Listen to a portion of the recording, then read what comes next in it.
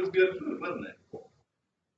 Anyways. Yes, it was a Vikings and turkey. Whatever you want, right? Especially one's regular. All right, let's get rolling. Get through this and see if, move on. So we're gonna do talk about some piping, water piping, pumps, and some stuff. For some of the guys that have been around for a while, there might not be too much new, but hopefully there's something there. But for guys that don't do a whole lot of the hydronic stuff, should be good. So especially with Justin coming into downtown, Dan coming over, and just and Noel especially. So so thanks for coming. As always, shout out whatever you got, questions, comments, and that.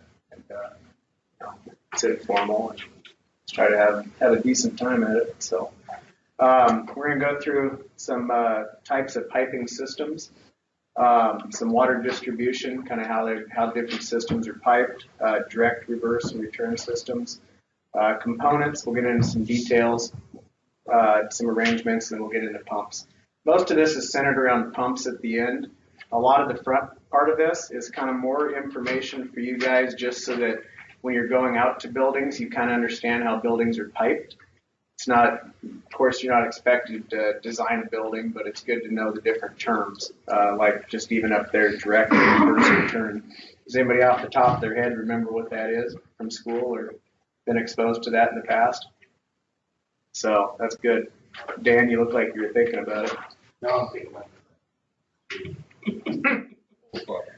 So we'll go through the 3 types of piping systems, 4 types of distribution, differentiate between reverse and return, go through hydronic accessories, typical piping, mechanical seals, and then finish it up with some pumps.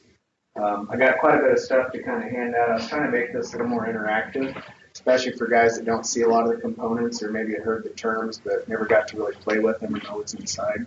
So that should make it a little more interesting. We're going to start off with the 2 types of loops, and this should be very familiar. Closed loop. On a closed loop, just like the name sounds, the water isn't exposed to the air. You're all familiar with cooling towers, open towers, and closed towers. On a closed loop, it's just the loop's filled up, it's basically capped off, and the water is allowed to circulate. In a closed loop, you have an expansion tank. Generally, you're always going to have a pump. You're going to have something that either does heating or cooling. Boiler loops are generally always closed loop. Same with chilled water loops, whereas condenser water loops can be open or closed. The big thing on these is the expansion tank. Open loops don't have it, and you'll see that in the next picture. On this type of a setup, this is pretty common downtown with energy standards where you have a pump. This pump will be on a speed drive, and the way that those speed drives are operated, they'll put a pressure differential switch right in here between the supply and the return. And the reason for that is these valves open up, the pressure differential between this return and the supply decreases. So then the pump can ramp up because the pressure differential dropped. As these valves close off, this pressure differential goes up and the pump can ramp down. That makes sense, right? It's just kind of a reset, but kind of a just demand-driven type system. That's really common in any of the buildings in Seattle or Bellevue. If you don't have a speed drive on this pump, you're going to have some kind of a bypass here, so that when this coil closes off and this coil doesn't need whatever this is providing, chilled water or hot water, that can go around. Generally, this is on the last of the loop. So like Continental Place that Marcus is familiar with, the bottom of the loop, pretty much any of the buildings, if you don't have a speed drive, then you have this bypass at the end. The other one's the open loop.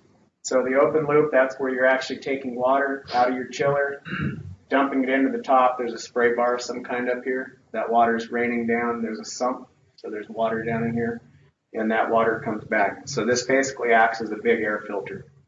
There's water evaporating. This traps all that crap down in the bottom. Gets pumped back around, cooled, goes back to the chiller. They take different types of chemical treatment. Some of you guys do your own treatment, know the difference, closed loop versus open loop. They do take different types of inhibitors and algae growth type bactericides. Entering air, leaving water, is that pretty much the standard thing for chilled water coils? Are you talking for like an approach? Yeah. Entering air. If you're questioning whether a coil is piped correctly, the air is entering, the leaving water should be the first thing it touches. If it's piped. Yeah, it'd be counterflow. Counterflow. Yeah. That'd be an approach temperature. I thought that was a standard now for it. For what? That's Counterflow? Yeah. As far as I know, yeah. It's always been a standard. But if you're questioning whether a chilled water coil is piped incorrectly, if you look and you inside, you see if it's entering air, the leaving water should be the first thing that air touches. Yeah. Yeah, because that's your warm. Or vice That's versa. yeah. You don't want to be heating your air back up after you've already cooled the It day. counters the flow, Same so it with picks up all same the with heat. water coils on hydronic heat pumps. Is that the same? Yeah. Counterflow. And generally any kind of a heat exchanger, whether it's plate and frame or whatever, raised plate. Yeah, they're all going to be like Gas that. coils should be the same way. Yeah. As I think all of you know, the easiest way to tell an open tower from a closed tower, spray pump on the side. If there's a spray pump, then it's a closed loop, and the tower has its own sump here, spray pump, and the water in the tower does not touch the water in the loop. That's pretty basic stuff. If there's no spray pump, then it's an open loop. And open loop generally takes, they're more efficient, but they tend to be dirtier loops, because any place that you have one of these, it basically acts as an air cleaner for the city. There's just air comes in, it gets washed out through the water, and all that crap ends up down here. We'll get more into Fluid strainers. coolers? Yeah, fluid cooler. You got punch tubes. So we're going to talk about different types of piping arrangements. This first one is a one pipe. This was real common in churches and places where you just had a heating loop. Lady of Fatima out in Magnolia, some of the older buildings up on Capitol Hill, First Hill, basically just came right out of a boiler. They run all these here, but you have this what's called a monoflow fitting. It's a little bit of restriction, and that forces this water up through this hot water coil, this radiator, and back. The advantages of these is that it's cheap. There's not a lot of pipe there. It's straight through. The downside is that this coil gets cooler water than this one.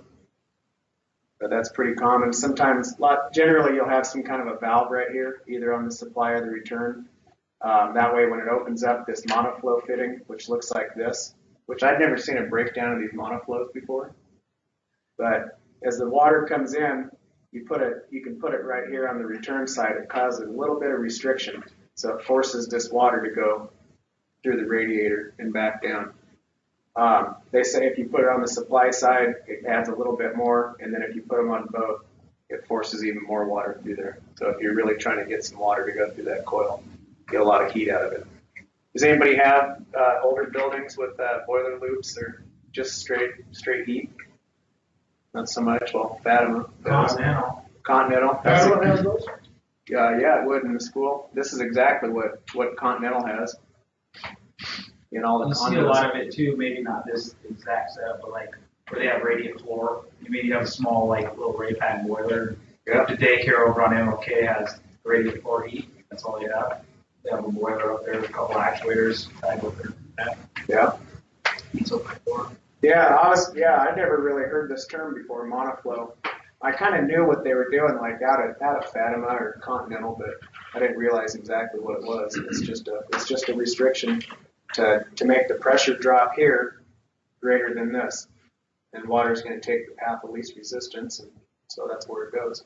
But if you did have a heater somewhere that maybe it didn't get as hot as the rest, well, that could be a reason. Either somebody didn't put this in right, or maybe it needs an extra one. Are those all rated with a CV or a GPM They rating? have a CV rating, yeah, for a pressure drop, so you know how much pressure drop they have at different flows.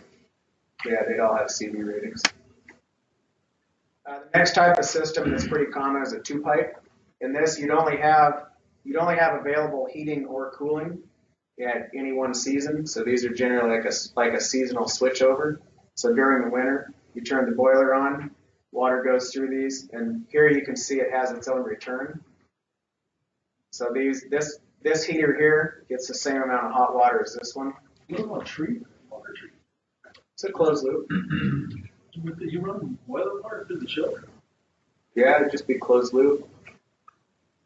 Yeah, I don't know why not. The only thing is might be glycol. You'd have to keep an eye on that. Got boiler loops and glycol. Yeah. Yeah. Especially on like makeup air units that are using a hot water coil to preheat incoming air, like for hallways. Yeah, you'd have to have glycol in there. Same as with a chilled water. You'd have glycol, so same thing. But yeah, that's a standard 2-pipe. In this scenario, the building engineer makes a call at some point to switch it over into summer mode. You generally wouldn't go like heating in the morning and cooling in the afternoon because you're talking a pretty good sized building, but you certainly could. It's not popular. Blanchard Plaza had it, and then they since then switched it since Amazon. Yeah, Norton Building had it. There's a few of them downtown that just kind of make a judgment call based on complaints. This one I thought was interesting. This is a 3-pipe. I've never seen this, and they stopped it for energy reasons, but you actually pumped heating water and cooling water out, and then they mixed on the return side when it came back. That's a tempered system then? Yeah, that's a good word for it. I've never heard that, but it's a 3-pipe. They use that for floor deep cooling and heating. Yeah, energy codes have made this obsolete, but I thought it was interesting, so I left it in there. And this is their most common. This is still in use today, the 4 pipes. You have a dedicated hot water side and a dedicated chilled water side. These are in pretty much any type of a hydronic building that have a boiler and a chiller. And those each have separate coils? Separate? Yeah. Yeah. So like you'd have just like a fan powered box with a hot water coil and a chilled water coil. Yeah. Those are real common. So here we get into different types of piping. This is the easiest and the cheapest. This is what's called direct return. Direct return, your pressure drop adds up as you go. So if you look at this first unit, it's the first one on the supply, so it has the most pressure, and it's the first one on the return, so it has the least amount of pressure on the return. So what happens is the most amount of water goes through this first one. The second most amount of water goes to the second, and away you go. So it adds up over time as you go down the line. So because of that, you have to have balancing valves. That's what these are. They're not a self-balancing system. So if you it's not like you're probably not going to identify this, but knowing what it is. So if you hear somebody talk about direct return, kind of know exactly what it is and what somebody's talking about. Like in a hotel type environment, this would be a horizontal type loop where you have headers at the top and then they come down as risers. Same thing though, your supply comes down as the first unit in and then the first unit out. And then you can see the balancing valves there. So the next type is called reverse return. This is the most common that you see in Seattle or anywhere else. With some of these, you can get away from using balancing valves because the pressure drops equal as you go down the line. So here you can see unit 1. It's the first one that's served by the supply, but it's the last one on the return side. So it makes these lengths of pipe equal. That makes sense to everybody? Reverse return. The downside is it takes extra pipe. So instead of just having a length of pipe right here, you now have to run it all the way around, corner it, and run it back. But these are essentially called self-balancing systems because every unit has the same amount of flow through it. They all have the same pressure drop. The same type of a system in like a hotel or something vertical in a large building. Do you have Griswolds on those then? Automatic balancing? They probably have an isolation valve of some kind and modulating, but you don't really need a balancing valve to start with unless you have different needs or different loads. So in a horizontal, this would be the piping arrangement here. Supply coming in, hitting all 3, and then the last unit here is the first one back. And then that's kind of a funky one there where you have supply on the bottom and return on the top. I don't know of any buildings like that. We'll talk about some types of connections here. These are going to be very familiar, so we'll cruise through them pretty quick. Welded, they do a lot of that down at the fab shop. A lot of the piping, a lot of the big piping that goes into the buildings, they just weld them all together. The other's threaded. Threaded, you can only get so big. Of course, this is going to be steel pipe, and probably the most popular, Victolic. There's a couple other names out there, but Victolic by far is the most common. You guys done a lot of work with Victolic, I imagine. I mean, it's pretty much in all the buildings. Just know they're not all the same. Because Yeah. it's orange and clampy doesn't mean. There are different manufacturers. So, like Matt said, pay attention. You can kind of see it on this one, but generally right up on the band, it'll say what series it is, whether it's 70, 71, 72, something like that. So if you're ordering gaskets for them, make sure you're ordering the appropriate gasket. Don't forget that lube. Victolic lube is very important. Keeps things going. I just had the fitter come and do it. Or you can have a fitter come and do it. That's a pretty easy way to go about it. I figured that's his job anyway. Some various fittings, elbows, saddle tees, caps, concentric reducer, tees and flanges. One thing to keep in mind on these flanges, there's full face, and then there's just the little raised face. Raised face flange, you'll have a gap between this flange and the next one. Full face, the gasket actually takes up all the way around there, and those ones get pinched all the way together. Guys break those flanges from time to time because there's a gap. They think they need to be tightened. So know what your face type of a flange is. You can start tightening those things. There was a guy at the Brightwater project when they did that, broke I think it was a 28-inch valve, butterfly valve, because of that. This thing didn't start tweaking out again. Speaking of butterfly valves, we're going to get into some valves here. This is probably the most common valve that you see for on-off duty. These are also rated for throttling. You can see the notches. This should be very familiar. There's a lock that's generally on the top of these. You set it for balancing reasons. There's a screw you drive down to the top, locks it into place.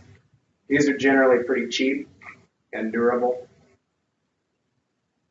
Versus like a gate valve. Gate valves are not used for throttling. You'll see these on bigger boilers and chilled water loops. An easy way to tell a gate valve is it has this extra body up at the top. That's where this big gate slides up into and out of the way. These are not to be used for throttling. So if you ever come across one that somebody has set for some reason, these aren't supposed to be used for throttling. There's better choices for them. But on these, sometimes you'll see these leak. This is a packing gland up here. It's kind of a Teflon rope. Has anybody ever done these packing glands before? You can take these bolts out once there's no pressure in the loop, and there's like it comes on a spool. Matt, you haven't done any? Where they have the Teflon rope. Or whatever. What's that? That like putty rope, sticky putty rope. Yeah, kind of jam it down in there, and then put that packing nut back on the top. Yeah, we don't do them a whole lot, but it comes up. Globe valves. The difference between these two is this whole gate lifts up and out of the way. They're not good for throttling because they don't have any type of a linear flow. So if you open it 10%, you might be getting 85% of the flow through it.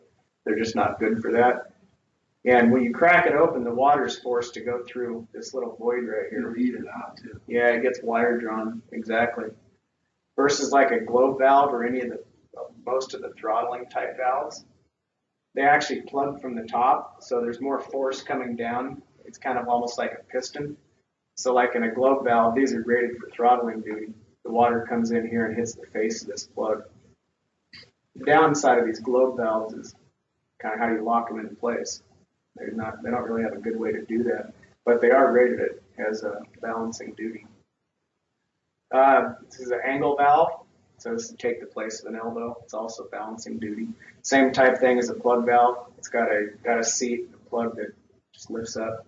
And it's the full face, so they don't get wire drawn as well. They're more rated for it. Something with both of those, this one and the one before, especially on a water heater at home or something like it. Open them up all the way and flush them and wait till you get before you shut them. A lot of people just will open it, get a little dirt out, dirt still comes out, and crush the dirt in there, and it hits the seat, and then it just leaks forever. Actually, another good point too is when you're opening these up, open them all the way up and then close them back down about a turn and then leave them. That way, if for some reason this plug gets hung up and it won't go down, you can go back a little bit. Whereas if you just open it fully and then for some reason it seizes, say it's 10 years and nobody touches it, you can't go forward. Well, now you can't go back either. So try to leave just a turn. That's one of the steam fitter tricks. That way you got a little bit of wiggle room. Y type valve, balancing duty. It's got a kind of a Y shape to it. Same type of a deal. It's got a plug and a seat. And then plug valve balancing. These ones are, they have this little opening, and this too take the place of an elbow. And these ones have a stem on the top versus like a hand wheel. So they're more made like for your boiler loops where you can set it with a wrench and then leave it. Somebody doesn't tamper with it. On those wide ones, are those good for like shut-offs or just balancing? So they're made as a balancing valve, but any of them can be used as a full shut-off valve. Normally they have all valves like upstream and downstream too. For like a blowdown. Yeah, so like Like you on can a isolate them and take it out or do whatever you want. Yeah. Well, speaking of the last one, ball valve. Ball valves are made for open close service, just like Justin said, for fast open, fast close. They're not made for throttling. Unfortunately, you see that a lot on hydronic heat pumps above ceilings. You see a little Sharpie mark. If you call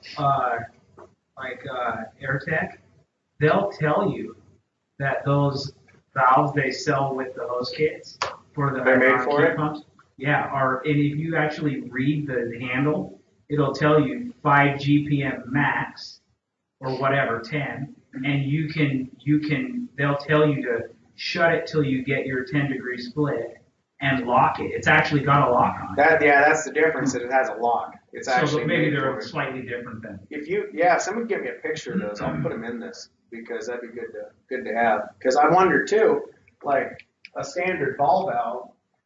I got one here somewhere. I threw some of our TI guys under the bus For in doing the that? company, not to the customer. I'm like, they didn't put balancing valves on none of it. I'd be curious. It was. They were like, yeah, they're on all of them. Probably all seen the ball valve, but I'd be curious if it's the same type of a setup as this, being it's a balancing radio. Well, I'm sure it's full form, but I wonder if this ball is different in their type. Yeah. Like if it's got like a cut, because like this one's just a straight crescent shape because of the circle, you know. But I wonder if it's more of like it's got like a cat's eye or something in it that's more for balancing. Closes and opens. Yeah, there you go. Seth, what about triple duty valves? Do we? No. You're in luck, buddy. You are in luck. Everybody gets a free. We're gonna get to that, but we got swing checks. Yeah. Everybody should know what a swing check is. Anything noise in that, bro? That's not real. I know that Doug has some special information on swing checks that he's told me. I don't know. I mean, it might be true. It might not be. Fitter told me he came out to a job and he saw these 2.5-inch valves installed beautifully, bunch of them, check valves. He's like, he made his apprentice take them all out and turn them at a 30. He said 32 degree. And the reason is they, without any pressure on them, They wouldn't swing they won't closed. check. I don't know about that. Say that again now? What he's saying is that, so these valves, and I'll pass it around so you can look at it, but these valves, they swing closed just by gravity or back pressure. Doug's saying that a fitter told him once, or told somebody, that they're supposed to be cocked to the side at 30, She said 32 degrees. 32 degrees so that it closes properly. I Did don't you know. say she? Our Fitter, Oh, he- just a fitter. There's girl fitters. Yeah. Yeah, all in. If you're using swing checks, these are position sensitive. They can't face upwards or down because the swing wouldn't close. One thing about any check valve, if you put it in a horizontal line pointing up, you got to make sure whatever's going through there is super clean, because what'll happen is you put this in a pipe, the pump pumps it up and it stops, and then the water sits there, and any debris comes down and settles on the flapper. And then when it goes to open, if there's too much debris on there, it may not open. So keep that in mind. It's always recommended to put check valves in a horizontal line so that debris can't sit on there. But that's just kind of a guideline. But the swing checks, they're especially vulnerable to position. These ones you can take the top off of so you can service them. I've seen these on the Daikin system where they'll stick, and they don't have all those VRF units have really tiny, small pumps in them. And if you put a check valve, if this flapper sticks at all, they can't pump against it. So it's nice that you can take the tops off of these and actually get in there and kind of loosen this thing out. You could at least put check valves on the discharge line. It goes up to the condensing unit and then it condenses. Well, that- Is that for anti-vibration? Well, like on a condensate pump, any like your Beckett's or Little Giants, they have a little check valve built into the discharge. But all that is a little plastic ball. And they get stuck in there, or they rattle around until they're too small to plug anymore.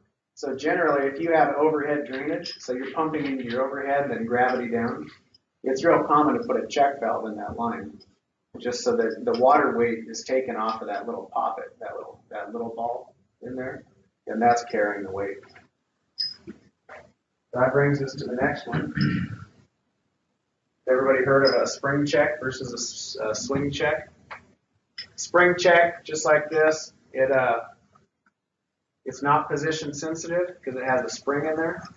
Holds it closed until water pushes on it. It does take more pressure to open, so keep that in mind if you're putting them on like a little tiny condensate pump. It takes more than like that little swing check does, but it does give positive shut off. Whereas that, if you put it in there just at a slight wrong angle, if you don't have enough back pressure, it won't close off. Whereas these things, they're positive. What's the pressure generally on something like that? That one probably says, does that say on it? Generally it's 150 or 300 is what those things are rated. That's usually the only one with this notch I've seen. Does it say on the outside? If you put it at 45. And a spring check like this is always going to have an arrow on it so that you can identify what direction it's supposed to go. So if somebody puts it in I backwards, don't see it. if it happens. Wait till you see one on an expansion tank. Never put these on an expansion tank. I think this is 200. If you see one on an expansion tank.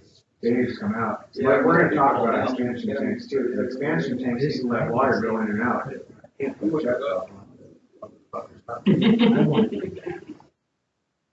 The other one's a lift check. I've never seen these that often that I know of, so I didn't go get one. But it's the same principle. Water comes in the bottom, lifts that check up, and then it comes out. It's just gravity, just like the swing. You guys seen swing checks or the lift checks very often? The biggest thing is identifying the check valve as opposed to the strainer is what I try to teach.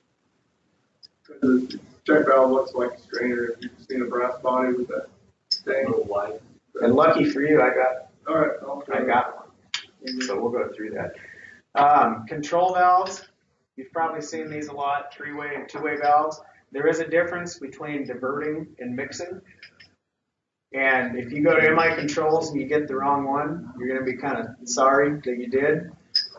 They all have arrows on them. On a three-way diverting, there's two outlets and one inlet because you're diverting. So you have water coming down the line, and instead of going straight, now you're going to divert it down, or if it was going down, you're going to divert it this way. So a diverting has two outlets and one inlet. So make sure that when you're going to pick something up like that, or if you're looking at one that's already in place on a coil that you know what you're looking at. They do have arrows. Generally, if this is a Honeywell, it'll have an arrow down here, and then one goes across, and the other one kind of peels down like that, and be like A, B, B, something that arrangement. And then the mixing, just like it sounds, there's two inlets and one outlet. So if this would be like if you're trying to get a water temperature on a hot water coil, you're trying to mix two to get one particular temperature. That'd be your mixing valve. And then your last is your two-way modulating. These can be throttling due to your positive on off. Generally, they're modulating with a throttling range to them so that they can vary the flow. This is more the ideal piece for balancing. If everybody's seen these circuit setters, they know what they are. A circuit setter they're made for balancing. They're designed inside. I'll get one at some point. But they're like needles, I would describe. They're kind of a weird restriction inside, but they're made to not have wire drawing across them. But they have this adjustment wheel with this gauge on the side. And then the balancers come in, they plug into the Pete's plugs. They have a device that reads the pressure drop. And then based on what they set them at, there's a particular flow that goes through them. What do you mean wire drawn? If you take like that ball valve and you closed it off almost all the way, and you just left it, water's eventually going to eat its way through one of those surfaces, either the brass or that stainless ball, probably the brass. That's called wire drawing. That needs steam a lot. Yep. Because water abrasive, especially Yeah. moving that fast. And it's a generic term for steam or for water or whatever your fluid is. It's just kind of called wire drawing. But when you look at it, like if you get one that say you get a ball valve that doesn't hold anymore, and you look at it, it looked like somebody took a hacksaw and actually like filed it down because it's so clean. Like there's been instances where guys will see it and they think somebody manufactured it like that because it's such a clean cut. But it's called wire drawing. I should get a picture for that. That'd be a good one. Those balancing valves, you see those a lot on pumps that are on drives, so they on the discharge. Yeah. Pumps to maintain. Well, Like just, those bigger ones. just like Doug said, triple duty valve. This would go on a pump discharge, and this has 3 functions, like that at a Continental Place on those, at a lot of your bigger buildings that have constant volume pumps. This is doing 3 functions. It's a shut-off, so you can isolate and work on the pump. It's your check valve, so that when you turn the pump off, this guy slams closed, and then it's also a balancing valve. So it does all 3. So like on these, you can see there's Pete's plug here and there's Pete's plug here. That's so a guy can plug into it with a meter and measure how much flow is going across it. And then the stem here is calibrated. It's got a gauge on it, and then so you can set it exactly where you want it to be. Now, on the circuit centers, if you have a frequency drive operating, pressure differential, whatever you're scaling through, you don't use manual circuit centers. No, you would It's use automatic. pressure independent valves. Ones that are what Doug was asking was, what if you have a speed drive? If you set a circuit setter to flow 5 gallons a minute at pumps running at 60 hertz, but all of a sudden you slow those pumps down, what's going to happen to that heat pump that needs 5 gallons? That's pretty low, but 5 gallons a ton, we'll say, per minute. You'd have to have a pressure independent valve, a valve that would adjust. It'll let that 5 gallons, 5 GPM go through. Do you call them regardless of automatic pressure. circuit centers or not? I mean, Yes. Have you ever seen one of those though? Like I'm thinking on like all the hydronic heat pumps in say 11 third, right? Where they have drives on those giant pumps in the basement. They're real common. Those flow setters, flow control valves. You get them from AirTech. Yeah, because I mean they run up the Y signal and then they have like a 2-3 minute. They have a range. Well, yeah, but those don't. Well, no, but those not- don't stroke. not- Those stroke open These just go in line. when they work, Yeah, these just go in line, and they have a spring and a valve. and they will open and close based on pressure. Yeah, for a certain flow. Right. Okay. Exactly. Gotcha. I'll get a picture. I'm not of this. thinking of. I was thinking of like you were saying, like just a water control valve that a little Belimo or something that opens and closes. No. At minimum, No, these ones are mechanical. they have. But I you don't see a lot of them though. It seems like. They have a minimum range, and so when Yeah, they have a minimum flow, pressure. when you have no requirement for cooling or heating, they close so you get more capacity at the next valve. Right. Yeah. Build pressure to the next valve. And you Well, and then it goes back to the Efficiency. beginning where if you're measuring supply and return pressure differential in your At your building, condenser water pump. right? But if you come out to a building and you see a drive and you see a bunch of manually, You're gonna have problems. Yeah, I was about to say Why? you starve all those coils or Yeah, that thing. or whatever. You're, That happens at Russell Building when at night they'll slow the pumps down. Well, there's a couple data centers in that building, and they need full flow, and they were having that problem in the beginning because they were trying to slow the pumps down, but the levers still need all that chilled water. So it happens. I mean, engineers screw stuff up all the time. booster pumps. Yeah, what? Not ours. All right, we'll talk about some components here. The first is the Y strainer. That came up once. One interesting thing about Y strainers that comes up over and over through the years. There's 2 different types of strainers. Well, first of all, yeah, these strainers, these are rated in mesh. and it's how many holes per square inch. Well, you have a construction one, then you have a Right. main Construction ones generally have bigger holes to catch the big stuff, or no, finer ones Finer to stuff, catch big the catch small all. stuff. And then you Startup put it sock, yeah, startup sock. That's a good one. One thing about these, and I've seen this for years, especially like 999 Third or some of those buildings with dirty loops. They'll have a nipple here and a ball valve, and the guy thinks that they're cleaning them by opening that up and blowing it down and closing it. So if you look at the design of this thing, the water comes in, it gets forced through the strainer and out. So this does fill up with crud, although it doesn't happen all that much. But when you open up this valve, what happens? You blow a little bit of crap out, but you're not cleaning the screen at all. So the only way to clean these things, if you're not going to open them up, which you should be opening them up, is to close off the inlet valve here and let the water come back through and down. That way you're back flushing that strainer.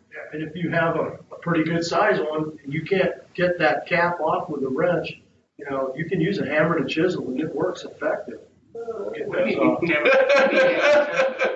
that again? Yeah, no, the cap on those, sometimes you can't get you can put a pipe wrench on there and it ain't going nowhere. You can take a hammer and a chisel and motivate that The brass? Oh, yeah. Okay. I was about to say, just go for a bigger wrench. Just get you started. I know, I'm not saying you're wrong. You just take your chisel right on that cap. And you don't go crazy with it, you just get it going, and it's effective. It's way better than trying to get a pipe wrench this big in a corner. I would say if you can, a little bit. try to get a socket first. Yeah, that's Try to get a socket sometimes on. something pretty big. Those are really soft. And I know what you're saying. That one was a bitch too, just getting that one on. And that's small. That's a little one. inch. Yeah. Don't over tighten the O-rings. And this is that's kind of funny. That was after. Everybody over tightens those fucking things. Matt brings up a good point. These generally just have a little O-ring on them. You don't have to lube up the threads with pipe dope. Nope. Why would you do that? You haven't seen that? No. Compression fittings, people will lube those, or it's okay to lube compression fittings, stop putting all the tape and stuff on them. Yeah. Well, no. I understand. I'm just saying, like, because whatever. I guess people. Orange chlorine or Just as bad as putting lock glue on. I brought this just in case this came up. Somebody said that. But like on a union, everybody knows what a union is. How many times have you seen somebody put a bunch of pipe dope on the threads? Because it won't seal. I put a tiny, little bit on the face, and I put a little bit of it if it's not domestic. You can put a And a little bit on the threads, face. because it's lube, it's not. It's a sealed. thread lubricant I can to get see it tighter. that, but we've all seen it where somebody lubed the shit out of it. We got JV welder around it. The fitters do use a JV weld type product for that. But no, that previous contractor kept adjusting the head pressure valve instead of cleaning the strainers on those hydronic units. Oh yeah, That's about right. Yeah. Kyle, can I see that check valve? Which one? Yeah, one, swing. And so when I told the building engineer I wanted to pull it out and clean the strainer, he says, "There's strainers?" They're not the best. Really? I pulled it out and then I dumped it out in the bucket. He's like, "Holy shit!" So then I did the rest of the three all of them packed shit. And all of a sudden, no more issues. After that. Oh yeah. There's builders downtown you'll get to know real well that have strainer issues. And it's amazing how many times we'll get a guy that goes out and that's what they think the fix is to either they think there's air in it or they need to turn up the condenser water pump for some reason. And it's closed strainer. Well, I mean, because because it goes the dry coolers are up on the roof. And they come down 3 stories, so they have a greater pressure differential. But when you see the pressure differential to drop like 40 pounds, you're like, oh, something's bad. Yeah. Well, we're going to talk about pizza plugs and stuff here in a few minutes. There is something there. There's no mechanical. Yeah.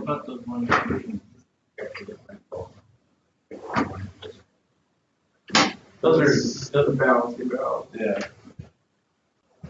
Usually they have a bunch of little little things on them, not a white strainer. Bouncing. Then you have strainers in those too. They'll come out pretty far on the strainer, but usually it's the spring and the balancing seat that is actually moving and that what looks like a strainer. That's why I was saying it's hard to tell unless you've seen a bunch. On the auto flows? Yeah. Yeah, they have that that it's a stainless looking deal with that pushes in with a spring on it, controls the flow. Yeah, a lot of times, yeah, they'll have a strainer on the backside of it, keeps the gunk out of there. I'll get a picture of that. It's pretty easy to do. Yeah. This is your standard fill valve for a closed loop. This guy here, everybody should be fairly familiar with these. Bell and Gossett makes them, Armstrong. This takes incoming water pressure. There's a strainer right here. Does everybody know there's a strainer before a fill valve? There's a nut down at the bottom. Take that out, clean it once in a while. If you got boiler loops or chilled water loops, clean that strainer sometimes. You'll set this based on whatever you want your loop pressure to be. At the static pressure, the fill. And they work pretty simple if you look at them. Water comes in, there's a little stopper right here, there's a diaphragm and a spring. When the water pressure here is less than this spring pressure, it allows this little poppet to drop down and allows water to go in. As this water floods in, eventually this pressure overcomes the spring pressure and it shuts it off. That's all there is to them. They're very simple. Pressure rate. Yeah. It's nice if you have a shut-off down here so that you can turn that off and set this outlet before rather than waiting for the loop to fill up, but not always. And generally going around one of these, you'll have a fast fill. I got some pictures, but these things tend to be pretty slow. Speaking of filling loops, does you guys know how to fill up a loop in a building? How to set pressures? How many feet equals how many? The general guidelines, yeah, half pound per foot. Yeah. The true guideline is 2.31 psi per foot. Or no. Building height divided by 2.31 equals psi to get to the top. Plus 5 psi. 1 foot ahead is 2.31. Is that right? Yeah. That sounds right. So what's the +5? So if you have a building, say you have a building that's 110 feet tall. Let's see if you guys can see Brad. I don't know. You have a building that's 110 feet tall, and there's a water loop that goes up and back down. Say that this is your fill valve here. This is dumping water in here. You need to get up 110 feet. So we'll say 110 feet. City pressure? Better being a pump. If you take that 110 feet and divide it by 2.31, it gives you 47.6 psi. 47.6 psi will get you right to the top of this building. That's how water weight works. That's just how it works. You're not concerned with how wide a building is with water. You're only concerned with how tall it is. So it takes 47.6 psi to get to the top of this loop. But once you're at the top of the loop, once you're right there, you don't have any pressure. Your static head coming back. Well, no, you would need pressure Coming to down. bleed. No, you need pressure to bleed. Yeah, so that's the plus 5 psi. That's the general Come rule to of extra thumb. whatever feet, so you have pump pressure all the way up to the top. That way, if you come up here with a Pete's plug or a pressure gauge and you measure it, you should have a minimum of 5 psi. That's what that means. Now, if you have pumps on the roof, say this is your boiler room up here, and you have pumps. Well, pumps have what's called a minimum net positive suction head, NPSH. We'll talk about that more in a little bit. But at that point, you have to set your pressure based on your NPSH. But if you don't have pumps on the top, this is your guideline. You take your building height divided by 2.31. And that's your PSI. Wouldn't it make sense to put like a pizza plug on, like T on a pizza plug on top of your air bleed? So then you pretty much get that nuts on. That would make a lot of sense, yeah. What's a pizza plug? I'm going to show you in just a minute. About 2 slides what a pizza plug is. But that's what this is. That's how you figure out. So speaking of that, so we know without anything else, the bottom of this loop is going to be what, 52.6 psi. So because of that, that's why engineers sometimes put boilers at the top of a building versus the bottom. Same with pumps. Boilers are rated in psi. The higher the rating is, the thicker the material has to be. So if you have a building and you put a boiler down at the bottom, it's got to have a higher pressure rating than a boiler that sits at the top.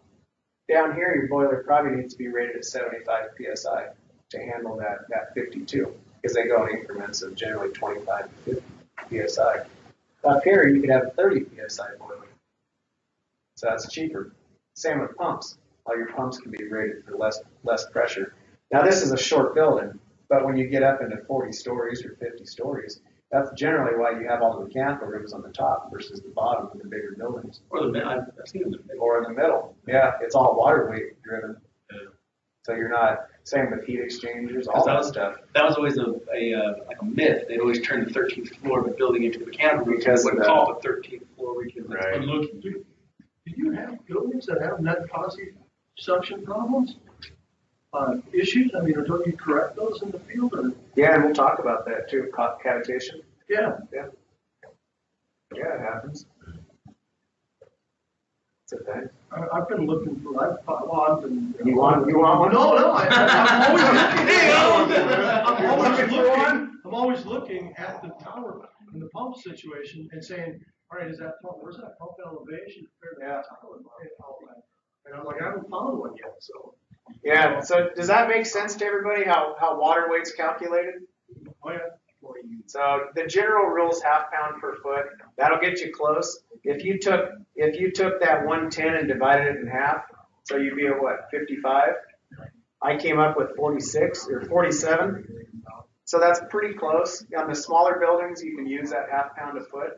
Chiller GPM is But- rated in feet too. But if you're, well, and we're going to talk more about feet, but if you're talking a 40-story building, you want to use more calculations than the general rule. But if you're only going a couple floors, half pound a foot, I mean, that's fine. But that's the whole point, is calculate how to get up to the top, so that, and then make sure you have enough pressure so that at the top you can bleed some air. Because you can't bleed air without pressure. And air goes to the top. So that's the +5. That makes sense, Matt? Well, I was trying to think what's in there. Is there pumps at the bottom, but the equipment's at the top? Well, no, you say up here, this is your top floor, so you're going to need heat up there. Mm-hmm. No, I was just trying to think, the half pound per foot works really good so people don't get too discouraged with shit. What was that supposed to divide by? Yeah. If you have a 40-story building, half pound per foot, every floor is 10 floors. It's obviously we're just shooting, It's a rule of thumb. from the hip. But ultimately, at the top, I want 60 pounds of pressure, let's say, for my hose so I can actually clean something. But I don't want 60 pounds in my loop. And that's where it comes in with the fill. So I have my 60 pounds up there waiting, but it's filling through a regulator, giving my loop 15 pounds. So the half pound per foot can work if you're dialing in a booster pump going up top. But like you're filling, like you said, you'd be filling from the top. You would hope so. Yeah, generally you fill from the top, but not always. So it tends to be an exaggerated amount, but on a 100-foot building, 10 stories, all your stuff could be at the bottom. So it's more understanding the water weight and how to calculate that out. So if you get asked, how much water pressure should you have coming into a pump at the top of a building, or how much pressure should you have? And a lot of it, say you take a call in a building, they say, well, there's heat up to the 5th floor, but from 6 up, there's nothing. Well, that's probably an indication right there that you don't have enough water in the loop. But if you don't go into it with that mindset, you might end up doing other checks for half a day trying to figure that out. But you go down to the boiler, you see that say you have 20 psi at the boiler, you know that the building, so half pound per foot, you know that the building's 100 feet tall. You should have minimum 50 down there, and you only have 20. Well, you don't have enough water to get to the top. No wonder it's stopping at the 6th floor. That's kind of what that goes towards. It's not so much that you're not designing a loop, you're not setting fill volumes or ratios, but Just gives you a roundabout wish. yeah, so you can do it in your head. You're like, well, wait a minute, I know that. And that's a good scenario for the half pound per foot, because you can do it in your head. But just so you know, so you don't get an argument with a building engineer, half pound per foot it's not the mathematical calculation. The mathematical is the building height divided by 2.31. That was big old printout cheat sheets that have all those fan formulas, pump formulas, and all that stuff. We're going to talk about pump curves. Yeah. Expansion tanks. Everybody knows what an expansion tank is. Expansion tanks absorb liquid when they get hot. If you take a liquid, a cold liquid, water, whatever that is, tea, and you warm it up, it has an expansion to it. It's going to take up more volume. It does it too if you freeze it. Water is weird that way. Go out in 30, you're like, oh shit. Water shrinks, or air shrinks. Yep. It condenses, it gets dense, and it expands when it gets warm. Water does the same thing. Water expands when it gets warm. It has to go somewhere. In a closed loop, it would go out the expansion valve or the pop off. You would hope, or blow a pipe. Well, instead, they put expansion tanks on them. We're going to talk about those for a little bit. But there's generally three different types. There's an open tank. This is an older style where there's no lid on the top. There used to be some of these in Queen Anne on Lieberts where they just have, it's just water filled up, fills about half this tank. There's no lid on it. As the loop warms up, the thing fills up more. And it's on the roof, so it has that water weight pushing down. That's what's setting the pressure in the loop. But you had evaporation. Somebody had to monitor this. If it didn't rain, they could evaporate and go dry. You don't have any water. The next iteration was these were capped. These are a vessel, and there's an airspace at the top. These are generally horizontal on a boiler loop, and they have a stem called an aerotrol that goes up, so you can set them about halfway, set the water about halfway, and have a air cushion in there. As the water expands, it comes into this, it pushes up against this airspace, and that's what sets your pressure. It pushes up against that air. And then the newest one that you see the most downtown or any of the buildings or like your house is a bladder tank. There's an air cushion in it. The water goes into the bladder and then the air surrounds the bladder. And that's what they look like. These are replaceable. This is a charging valve here. You take that off. There's a little bicycle Schrader valve in there. That fills up the void on the inside of the tank, not the bladder. The water goes in the bladder. This is your system connection here. That's what fills the bladder. These are replaceable. Has anybody done a bladder before? They're a bitch to fight that. Those bladders are thick. What will happen is from years of this thing of water going in and out of them, they wear on the side of the tank, and eventually they get a pinhole in them. Then when you check air pressure, you get water. You get water coming out. That's about the best. If all you're going to do is walk up to it and put a gauge on it, the pressure isn't going to tell you anything.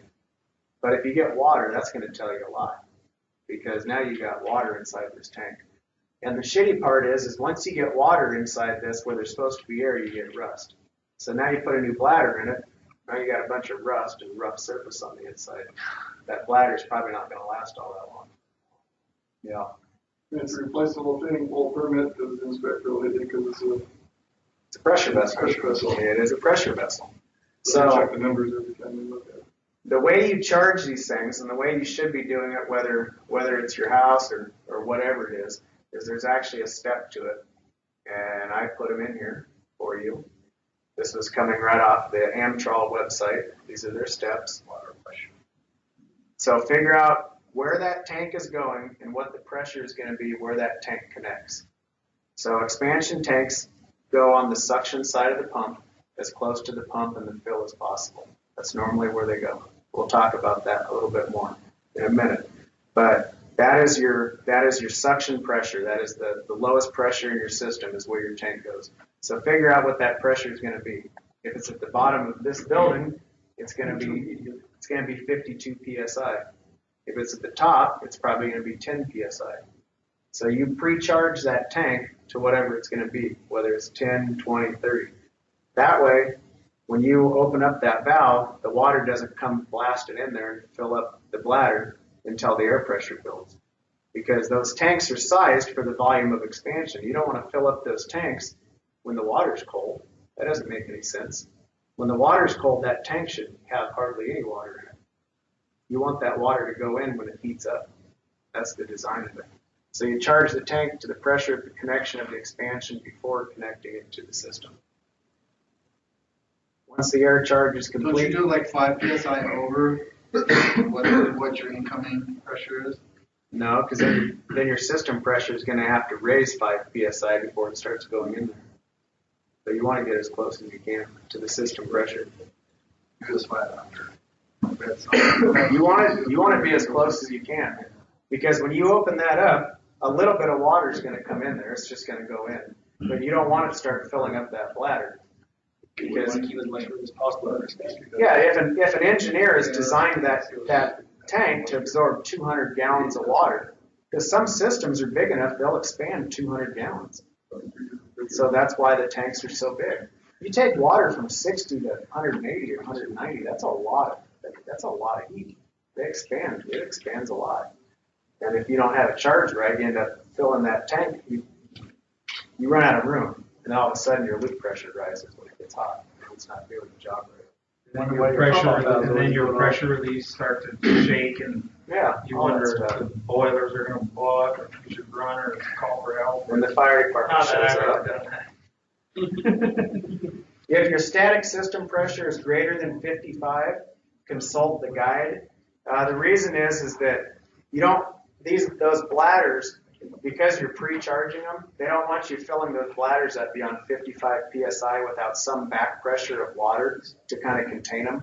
So what they have you do is they have you put a little bit of water in the bladder, and then you pre-charge them above 55 or whatever you're going to do, and then you open up the valve all the way. So there's kind of an extra procedure for going over 55. It's not a balloon. They don't want you just putting 100 psi in the bladder without anything to contain it. So it's just an extra step is all it is. We're pushing that bladder out into a pipe. Right, yeah, it's possible. And so when these things, when the water's cold, they should be empty for the most part. There's always going to be a little in there, but they should be pretty well empty because they need the volume to accept that expansion. If you have one that ruptures, like Justin said, you'll get water out of the Schrader. That tank's bad. The only true way to check a tank is you got to isolate it, and then you got to take the pressure off this line, and then you got to check your pressure, and it should match your suction pressure of your fill. But if you're at the bottom of a building and you have 150 psi down at the bottom, say your tank was at the bottom for some reason, you'd want to be careful. You wouldn't want a tank that's charged to 100 psi of air.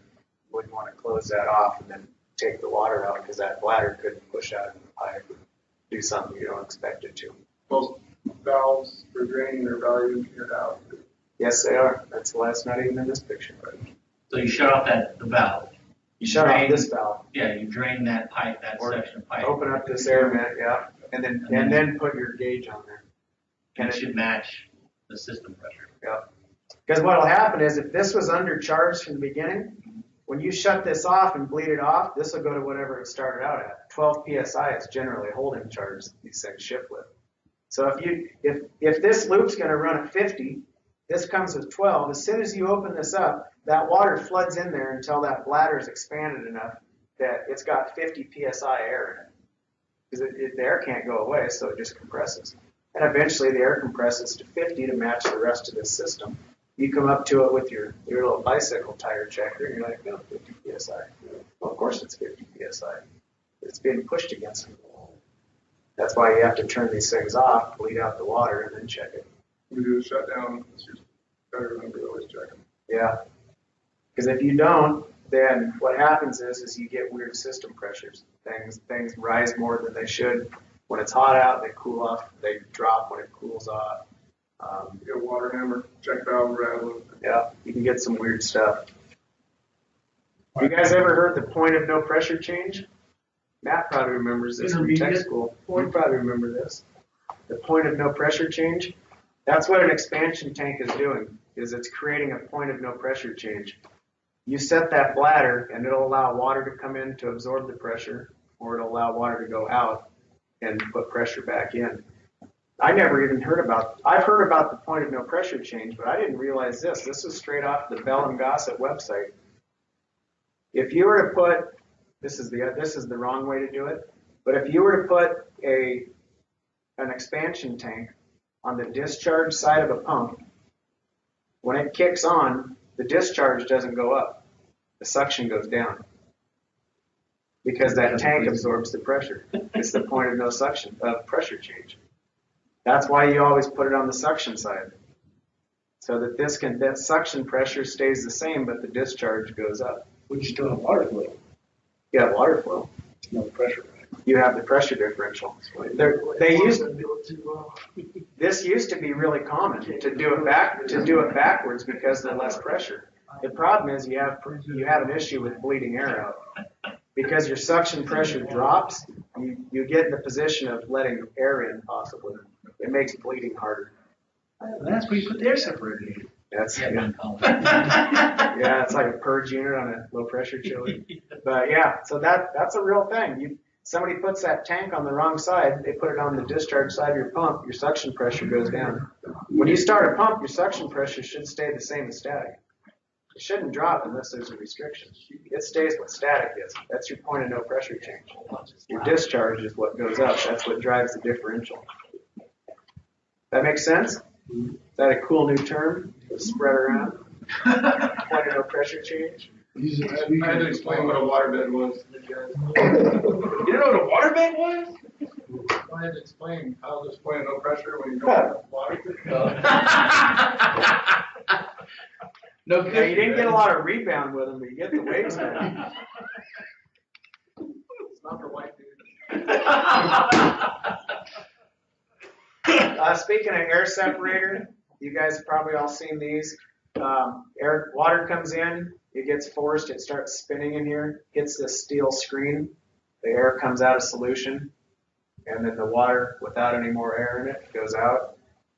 The air goes up towards the top. There's generally an air bleed or some kind of a valve at the top.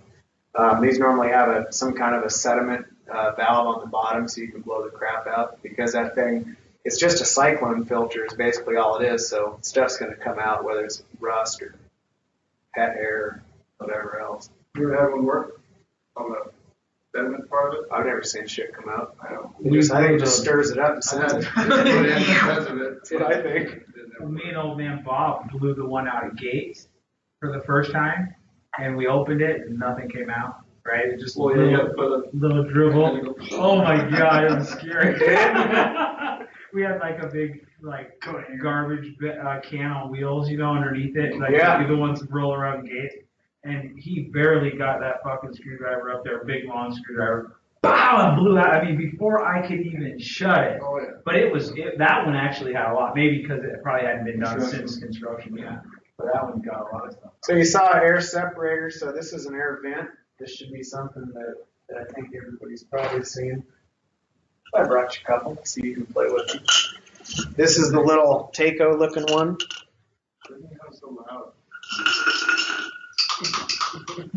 These would be used on like a little hot water coil or something small. These things, if you play with it, you can blow through it, whatever. But these, when you screw this all the way down, it does stop it. So these are supposed to be closed for initial filling, so you don't get a bunch of air and crap shooting up. And then in normal operation, you leave them cracked. Or if it's over something you're concerned about, keep it closed until you need to bleed it, and then you can open it. They just have a float in there. Does it ever fail? They do fail, but these are pretty damn reliable. These are probably the most common, these Hoffman air vents. These are used all over the place. Yeah. They're not cheap, but they last forever, it seems like. And it's nice because you can vent that somewhere. Yeah, Take it down somewhere. Yeah, a cooling tower in and out will be a stop, that or some form of it. Yeah, it's just an automatic air vent. When they, in normal operation like this, if you were to blow through here, same with this one, air comes right off the top.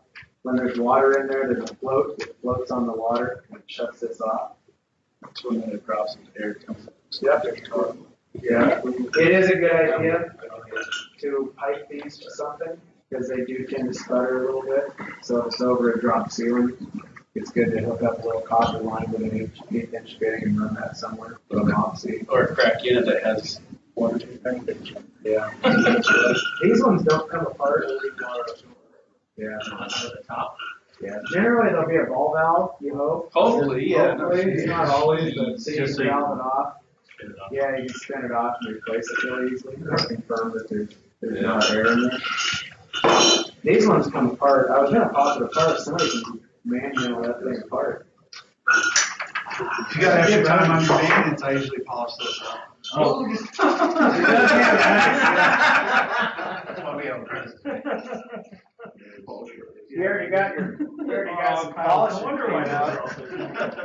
Go for It's it. called Never Dull. Sounds like that one guy. Yeah, never dull. Remember he go into the pump room? Alright, 2 minutes. Alright, somebody mentioned Pete's plugs.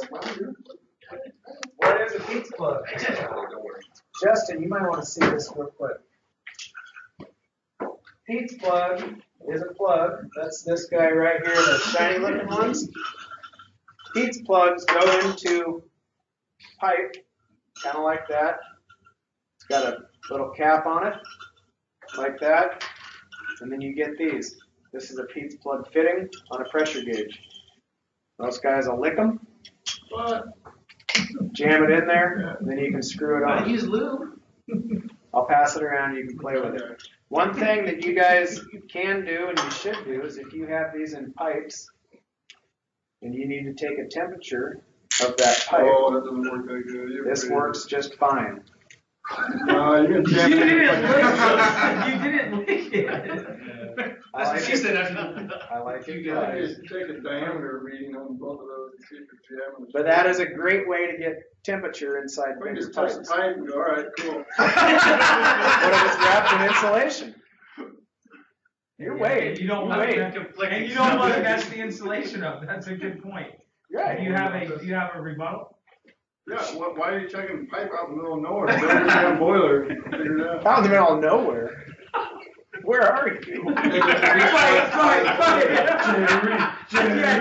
have any more of these.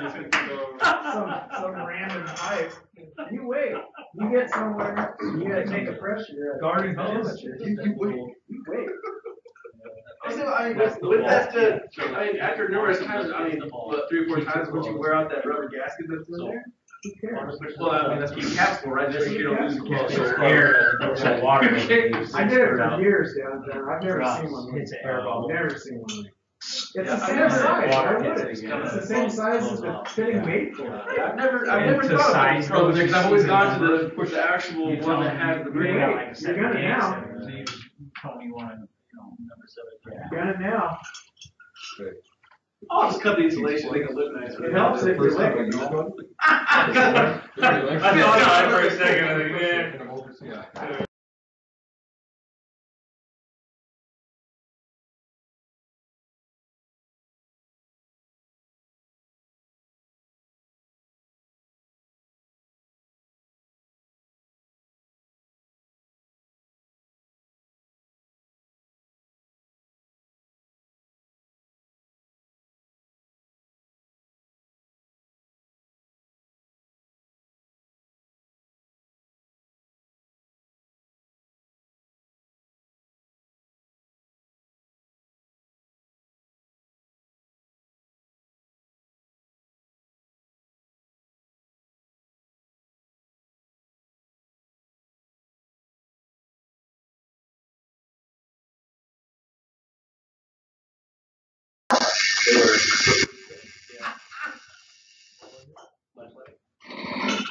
When they first came out, they're like $250. They didn't deburr them, did They were how much? they? Magnum. Flash. 250. Really? You don't know what flash Google is? it.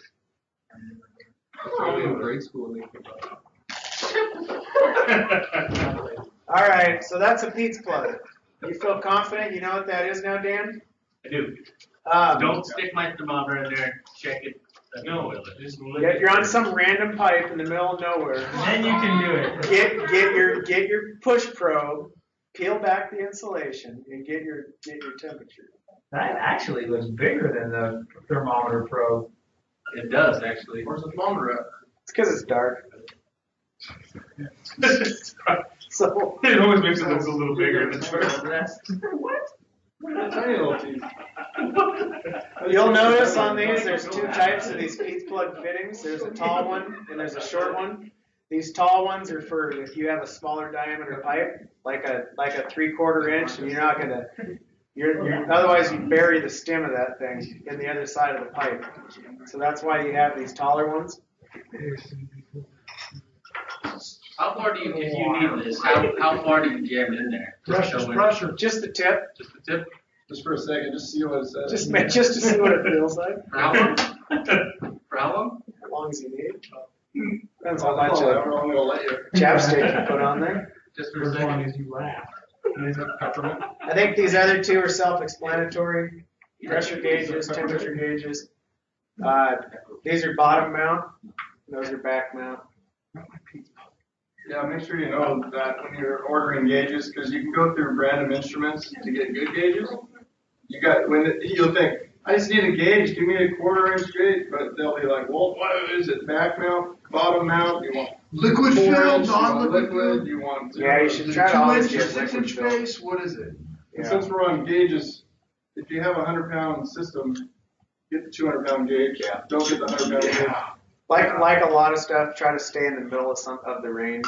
So yeah, that's a good one, Matt. It's Try funny to when you stay run in the into, middle. your gauge goes up to 150 and it's got like 12 PSI on it. Yeah. Dude, buy like Yeah. 30. You can't see them. Yeah, I know. Yeah, that's a good point. All right, we're gonna go through some piping detail. Anybody need a break or we're good? I think that's comedy break. Yeah. So using all those, all that stuff that we just learned about with Pete's plugs and gauges and shut-off valves, this probably isn't new to anybody, but these are some typical placement of components within a loop. This presentation, some of the slides are from Carrier, so they like to get the product out there, so that's why it's got that chiller in there. There's your thermometer, your nice isolation valve, and your strainer. So this is probably like on an open loop of a condenser loop, so you have a strainer in there.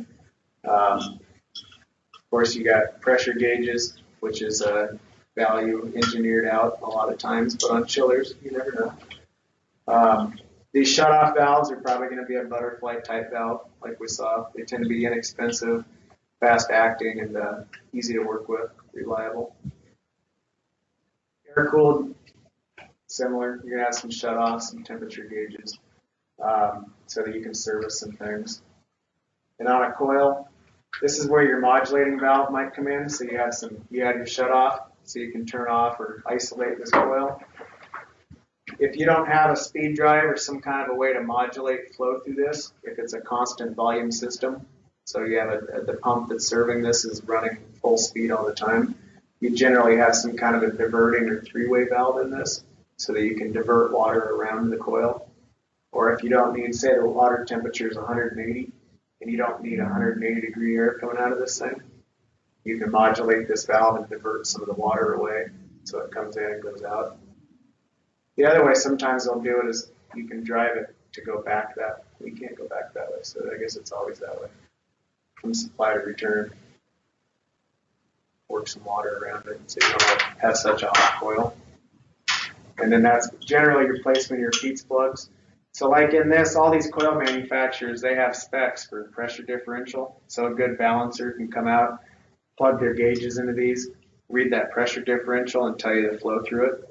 So that comes up every year during winter and during summer for cooling, where you have a coil that's not performing like it should. You're not getting as much heat rise out of it as you think this should, or temperature drop. And generally that's a function of not getting enough flow through it. So you take your water temperature reading, whether you put your probe on it or put your thermometer in the Pete's plug, you get 50 degrees here. And up here, say you're getting 65, 70, that's probably an indication of poor flow through there. A balancer can come out, they can plug in between these two, pull the specs on this coil and tell you how much flow is going through it. Ideally, you'd have a balancing valve down here, or probably on the return side, that would have Pete's plugs on it and have a CV rating like Doug mentioned. A CV rating is an engineer speak for pressure drop. So they can use a chart and they can compare the pressure drop compared to what the valve stamped at CV rating and tell you how much flow is going through it. I don't know how you calculate the CV rating. I didn't look into that and I forgot how to do it. Although we got the BLEMO valve class coming up. Yeah, and that's what I was going to say too, is because you go to MI controls and buy most of those valves. Yeah. So like out at Jefferson Tower, over the hospital, they have all those VAVs with hot water heat, 24 volt actuator with that valve that has the CV rating stamped on it. So the first time I swapped one of those out, he was like, "What CV rating you need?"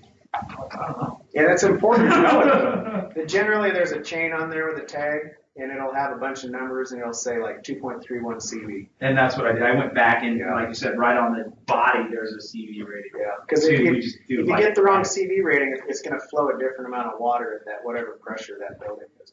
Either it's going to be too much or too little. That coil is illustrated like for every bar too, so that counterflow, you can get that counterflow back. Yeah. I've seen a pipe wrong. Yeah, Came up and had a pipe wrong, and a lot of guys are like, "What the hell?" I'm just not getting. Summertime comes, and it's just not getting that 50 degree. In winter, it's fine. Yeah, it's pipe backwards. This is a typical detail on a pump. This would be somewhat ideal, where you have your shutoffs, you have a drain down at the bottom, a strainer so you can service that drain, vibration isolators, Pete's plug, and a gauge of some kind. Generally, the reason that you'll see a lot of times, you'll see a gauge and a Pete's plug, or you'll see no gauge, because gauges go out of calibration. The idea is a lot of guys, a lot of mechanics, they don't trust gauges that are on equipment. They carry their gauges. You guys should carry a good known working gauge. Don't trust what's on the equipment. So you can go out, you can take your calibrated, your nice new glycerin filled vented gauge, Bouncing around in your truck. in the OtterBox case or Pelican, plug it into that Pete's plug, and you got a true reading versus some gauge that was put on at install and is now 15 years old. If you can valve the gauge off, I pulled them out to zero them. It doesn't say that it's perfect, but at least if it goes to zero, you put it back on. As long as you're not twisting the body, because you can twist the body, make it think of a 20. Put it on with a wrench, and then put pressure to it, and it goes up to 40. All right, at least I know I have pressure. At least it's zeroed. Yeah, zeroing isn't calibrating, but at least it's something. Because otherwise, you pull it off and it stays at 20. Right. Yeah. But that's the whole point of Pete's plugs. That's why you'll see Pete's plugs and no gauges, because a lot of guys don't trust the gauges that are on equipment. So I have to go buy a set of gauges tomorrow. You should get some nice ones. Yeah. I think I have one in my van. Everybody should have a Pete's plug adapter and a couple of two different gauges. sizes of Pete's plug needles, though. Have you seen that? Yeah, get the smaller one because it fits the bigger. Right. Can suction diffusers used? I was born with have the one. minimum of five timers. You use suction diffusers, then you don't lose, right, for head suction pumps. Well, yeah, this is so you get what's called laminar flow, this 5 pipe diameters. Because if you come down in an elbow and then go right in, it causes turbulence. So they're just calling that out. This was probably geared more towards people that are designing systems, but it's good to know that if you have a pump that's underperforming and it comes right down and goes right into the thing, you probably get some turbulence, possibly set yourself up for cavitation. That's what engineers like to see. They like to see this minimum 5 pipe diameters. So yeah, it's exactly what it is. You don't see that very often, because I'm thinking Continental, they 90, right? Yeah, is it suction diffusers they're lining into, or is it? But aren't some of the pumps with a strainer now they can No, they're just strainers that would catch a rat. They're these super big holes. Yeah, there are some suction diffusers. I don't know. My initial thought is you still need some section as a straight pipe, but I don't know if you need 5 or not. This is be an ideal candidate for that triple duty valve that we looked at earlier, because here we have balancing, we have a check valve and a shutoff. Triple duty valve combines all 3 of those into one nice little package that sits on the top. But if you didn't have that, you'd have these 3 on there. I threw this in just because not everybody understands what a hot water circulation loop is. This is, of course, residential, or it'd be very light commercial. But hot water recirc loop, so that when you turn a faucet on to heat, wherever it's at in the house or the building, you get instant hot water. That's what this is. So your hot water comes out and it hits all your faucets. But instead of just going one and then the next and ending, they all connect. And then it continues. And then it comes back into this recirc pump, and it dumps into the bottom of the tank. That way, this faucet here that's at the very end of the loop, there's always hot water available. When you open it up, there's hot water. Common on bigger houses, of course, buildings. A lot of times they have an aquastat right here. So when this aquastat hits, say 115 degrees, it shuts the pump off. And then when it drops below 115, the pump turns back on, pulls water back through it until it's 115 and it turns off. Let's say that you were gonna wanna do that at your house, just for example. Well, I have it in my driveway. You gotta run another pipe. And it's already, you're right, you'd have to run from your furthest, Yeah. whatever, To right? do it properly, you link them all. The poor man's way is you can go to Home Depot, you go to your furthest faucet, you put this Add that funky, little three-way thing. and it runs it back through the cold. It runs the hot water Can back you draw through. that up really quick? That, but it is a way, and so that's what you do. No, because I'm honestly because I got that tankless water heater, right? And I just haven't installed it yet. And you need it, you're gonna, I know with Yeah. those, it's pointless to have one without it. yeah, So but I did hear about that little Yeah. thing you can add at your furnace 300 bucks. appliance. Yeah, it's a little But I was plastic thinking, shit, header. I could pillage the copper from, one of my neighbor's side jobs. Well, the other way is you run it back through the cold, but if your house is like spidered out, if you do it on this one, it doesn't help these. But if you have like a long house and it just trunks off, then that'd be a good scenario to do it at the end. But then you don't get cold water. So that's the downside, is that if you open that faucet, you're not going to get cold water. You're going to get The recirculation. toilet's probably gonna flush hot. Yeah. It'll make everything. Smells really Is good. that even Smells legal? hot. Hot water in your toilets? I don't think that's illegal. Why? I don't know. There's an air gap. You're not going to. We can do a plumbing class next. Yeah, but you're filling your With hot water. your tank up with hot water when you flush. Yeah, I don't think you can do that. Why not? Well, no. Yes, you would get some. Don't you have a heated toilet seat? Use the hot water. But if and you it runs didn't through put it. that recirc on your toilet, which you wouldn't. What do you run in Your your house? toilets get hot. Get hot to your toilet. You would, yeah, you would, because you're running it back. So if It's your just like when toilet, one of the valves fail at like Continental Place. yeah, right? you got hot into the cold. Heated driveways. But in this, Heated you're doing it on purpose. Right. You're doing it on purpose. So, well, let me think about it. We could draw that pretty Draw easy. that up. We'll have to enter that. I threw this in there just so some guys kind of understood how chillers are kind of. It's just like a pump, basically, in that you can go series or parallel. So in a parallel with a chiller, you're bringing in at 54, you're splitting it, putting out at 44, and away you go. You have twice the capacity of one, so you have two. Some places that want really cold water, chilled water, they'll do two chillers in series. And put 64 in, drops to 54, drops to 44. Or you can bypass them. But generally, series, you're not going to bypass them. Why wouldn't you just have a bigger chiller? Room redundancy. Redundancy and modulation. So when you only need half the load, you can run one at full, or you can bring the next one on to modulate up. Showing off, rebuild it.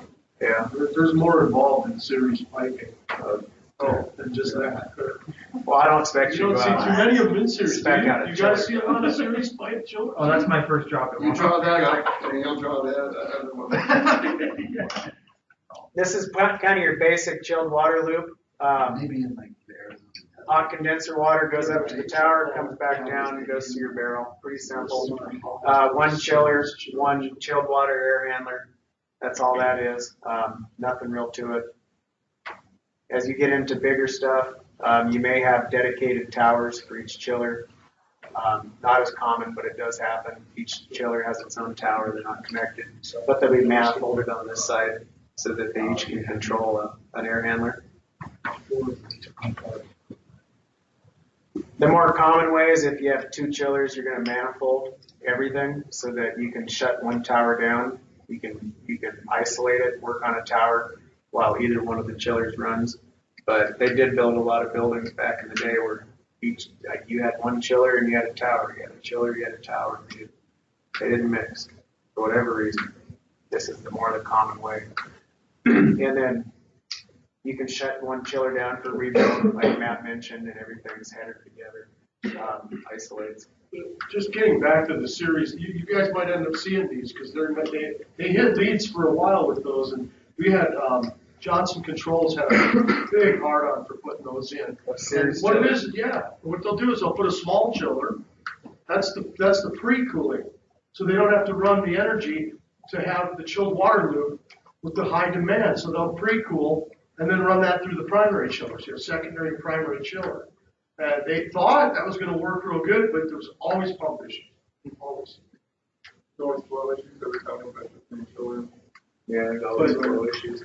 We put 4 of those after being there about 10 years. We ended up putting 4 of them back to parallel. What I wanted to get at with those slides is there's this thing called a hydraulic decoupler bridge. These are in more buildings than you realize. They're real common on cooling towers too, that have a constant pump on. For like if you have it does a condenser water. What this is if you generally you're going to have constant volume pumps running through the condenser or through the chilled water of a building. So if this pumping through this primary loop is greater than the demands of the building loop, as these things slow down, this water takes the path of least resistance and the water flows this way. Well, if the opposite's true, if these things are ramping up or they don't have the capacity at the moment to meet the water demands of the building, these guys will suck water and it changes directions. It's called a hydraulic decoupler bridge. You guys ever seen that? Yeah. No. It's more common than you know. When you have a primary Is it piping? Would you know? Yeah. Would you know by looking at it? No, I mean, or Gates is sort of that. Yeah, they have a sticker that's Because they have the primary, secondary, and it can go either way. And I think if you look at the allergen graphics, there's one pipe that has an arrow up and an arrow down, and that's what it is. It's a hydraulic You can decoupler. hang it and manipulate it, or at least it changes valves and then it does it. So yeah, that's just called a hydraulic decoupler bridge. Huh? Picture of it? That's a picture right there. Just pipe. So all it is just a pipe. It's just a pipe. Yeah, so like I said, I know they're fucking around. with the sticker, But see, the thing is, these chillers don't like to have varying flow through them. Like they like to have a constant flow.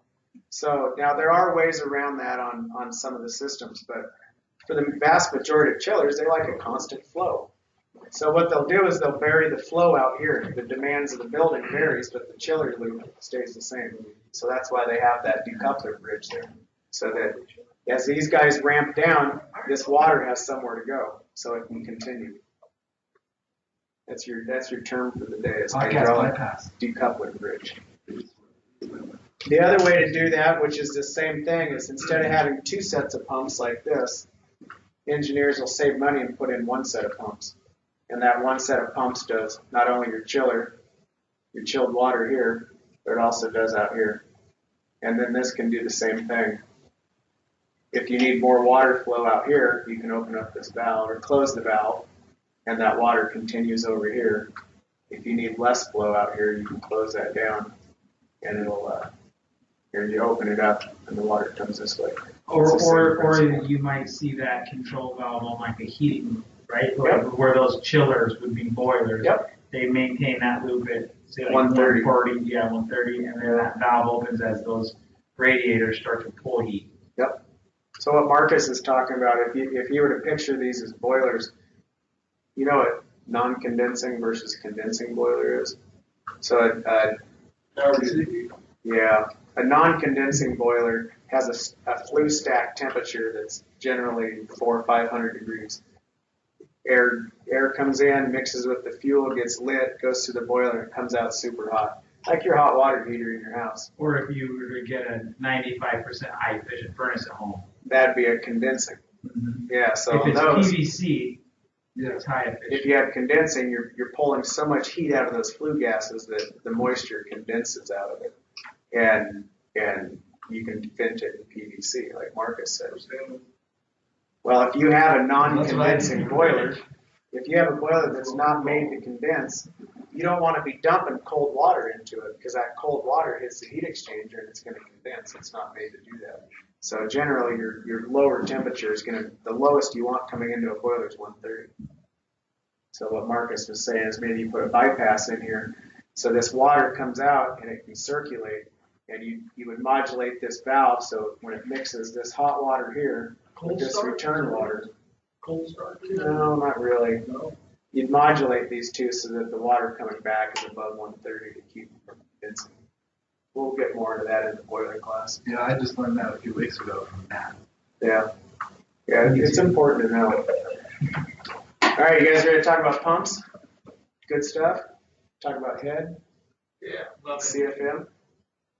Those are two common terms in pumping. Capacity is measured in gallons per minute. That's capacity.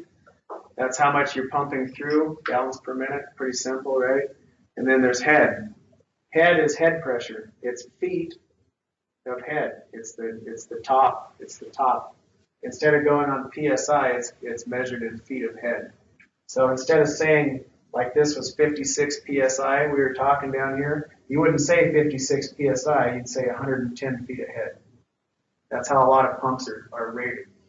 And what that means is a pump will, say this pump is rated at 20 feet ahead. You'll see it in condensate pumps all the time. They're rated for 12 feet. That means it can pump up 12 feet. It can take a standing volume of water, suck it in, and push it 12 feet. That's what that means. If it's a bigger pump, maybe it's 20 feet. If it's a really, really big condensate, maybe 30 or 40 feet. But that's what it's just feet. It's 12 inches. That's all that is. So if this pump here is rated at 10 feet ahead, if you turn this thing on and you just connect a hose that goes to nowhere, you allow it to suck water in, it'll pump that up to that 20 feet of head that it's rated for, and then it stops. It just can't push it any higher. That's what a pump does. It creates a pressure differential, that water goes up so high and it stops. But if you were to raise the water level of that sump, well, now your baseline is the top of the water. So you have all this water weight here pushing down into your suction side. So that increases how far you can push up, right? Because you got water weight pushing into the suction side, so it raises how far you can push up. And if you were to raise that up even taller, so this is now your zero line, you can push up even taller. So what we're getting at is that when you have a closed loop, all you're doing is you're fighting the friction loss through a building. If you have a pump down here, that pump doesn't have to be rated to push the water up to the top of the building. Because it's got water coming back down, it's got water weight on the suction side. All it has to do is circulate. It doesn't have to pump up there. So putting a pump at the bottom of a building or the top of a building, it doesn't matter. It's just all it's doing is pumping it in a closed loop. It's just a pressure differential. The difference is on an open loop, your water level's down here. You see a picture of a cooling tower? Picture a big cooling tower. Your sump's down here, but your spray bar might be 20 feet in the air. Well, that's what this is. So your pump has to be rated to pump all the way up to the top here. But then it's not getting the water weight till down here. So those have to be rated different for open loops versus closed loops. Because you're not dealing with just friction loss, you're dealing with overcoming that head. This is how booster pumps have to operate too. Because booster pumps don't have that water coming back from the top of a building to help them out. They have water coming in from the street. That makes sense? That's how pumps and closed loops and open loops operate. So would you have different pumps in those two different situations, or are you going to see like a higher amp draw in an open situation? They'd be completely different. Because this pump here isn't made to overcome this void. It's not made to pump up to the top. Right. Like this one is. This one would be rated at a higher head. It's be a bigger pump. Yeah, or it's got a different pump curve, which we'll talk about. We'll talk about pump curves in a few minutes. So like in this one here, to figure, this is your suction head is your HS, that's this guy. That's your water weight coming into it. Your discharge head is your HD, and that's this. They're equal to each other. It's like a big Ferris wheel. Like a Ferris wheel, you don't have to have a big motor that lifts up the people because you have the weight of the people coming back down. Same with an elevator. An elevator, you have a car full of people, but you have counterweights. The motor at the top, all it's doing is just moving the thing. It doesn't have to like lift that whole elevator car. it's got a counterweight. Well, that's what that water does, is it acts as a counterweight. So the pumps do quite a bit less work than you think in a closed loop. All they have to do is create a pressure differential. Gravity does the rest. So closed loop is way more efficient. From a pumping standard, yeah, because you don't have to pay to pump it up past higher than your suction line. See right here, you have help from here down, but this has to overcome this head loss right here. This HU, it's called an unbalanced head. And the position of the pumps, whether it's top or bottom. Well, yeah, because if your pump was up above, you'd have to suck the water up. Yeah. So, but in other words, you put a closed pump top. You can't put an open pump top and go down. Yeah, there's some things to consider, but yeah, the takeaway is that's. I mean, you're not like as an apprentice. I always thought a pump in the basement on like a hot water loop had to pump that water all the way to the top. Well, it's not. It's getting all that help from the suction side coming back down. All it does is create a pressure differential. All the gravity system with hot water that does what pumping effect, just like convection would with air.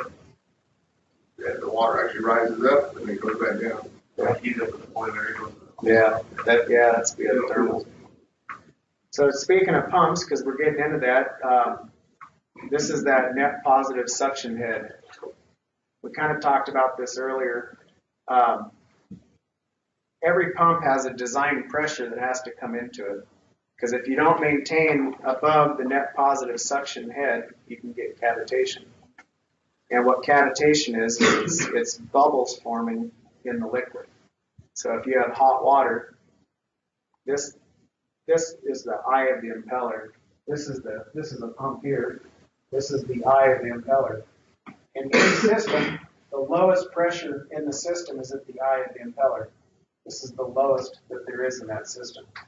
So if you have hot water, say you have 205 degree water on a boiler loop, and you don't have enough pressure coming into that suction side of the pump, you can get a vacuum that forms there. The water can start boiling and it flashes off into steam.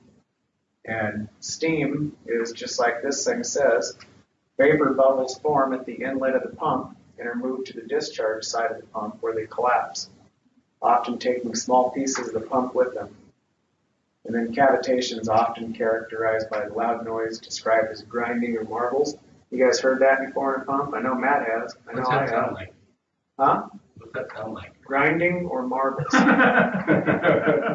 Can you wait? Make it Grinding or marbles? Loss of capacity.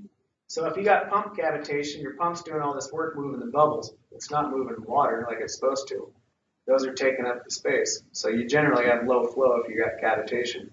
A lot of times that's the initial call is that something's not moving water like it's supposed to. Coils aren't cold enough or whatever that is. When you go up and you hear the pump. Or my bearings are bad. Yeah, but it's cavitation. And then pitting damage to parts of the material. Those bubbles they're hard on stuff. Like they actually will eat into the impellers. I know I've seen them replace some impellers in their time. I know Matt has. Are you going to hear the marble sound before you see the pressure loss? Generally, if you have a good gauge on there, you should have it probably marked where it's supposed to be, so maybe somebody can see it. But normally somebody notices it. Either there's not heat getting somewhere, or somebody walks by it and they hear it. They hear that gravelly sound or the marble sound. That's generally the first indication versus pressure. You put a gauge on the inlet of a spray pump on the side of the cooling tower. What do you think it would be? Give no pressure. Pulling it outside. You have whatever inches that we're pushing on it in the section. So you have 25 to 1 pound at the most. Like the pumps at 50, 21, big red ones up there. But those suction run at like No. 2. You'll look at them and the gauges will damn near read 0. Which is fine. There are Yeah. pumps with, because you're not, and this is where it gets kind of abstract, but if you have a gauge sitting here like that Pete's plug gauge, it says 0. Well, that's 0 gauge. There's a difference. There's gauge pressure and there's absolute pressure. that zero gauge is actually equal to 14.7 psi of absolute. At sea level. What? At sea level. 14.666 At sea level. So even though you see zero, or you see a little slight negative, it's not really a negative. It's negative to absolute. It gets kind of abstract. I didn't want to get into that because I don't really know. But you can run, I have pumps that run negative. You can, and there's pumps that have a rating for a net positive suction head in that negative range. But they have to be designed for it. If it's chilled water and it's running and it's cavitating, or you have a massive restriction, you'll have chilled water, but you'll feel the pump and it starts getting really, really warm. If you get there late, because you're sealed. Instead of the energy water inside the eye. Instead of the energy being transferred to the water and being pumped, it's being transferred into churning the water and the seal heat, eventually steam. It's not being cool. So if you hear that or you take a pump apart, it'll make this pitting. You'll look at it, it's pretty apparent. Looks like somebody hit it with a hammer a bunch, or there's just pieces missing or rusted or rotted. When they get real bad, they start looking like that.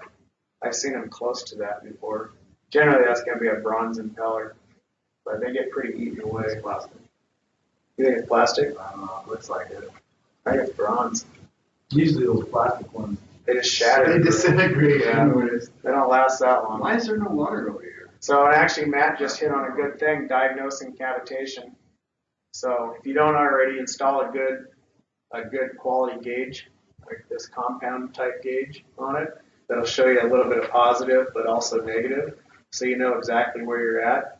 Try to put that as close to the inlet as possible. So if there's a volute on this, try to put it right on the volute as close as you can, to the inlet, so you can actually see what that suction pressure is.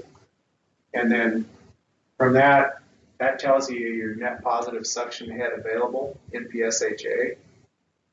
And then you have to get hold of the pump manufacturer, or some will say. That's what I was going to ask you. Are they stamped on the nameplate? Some are.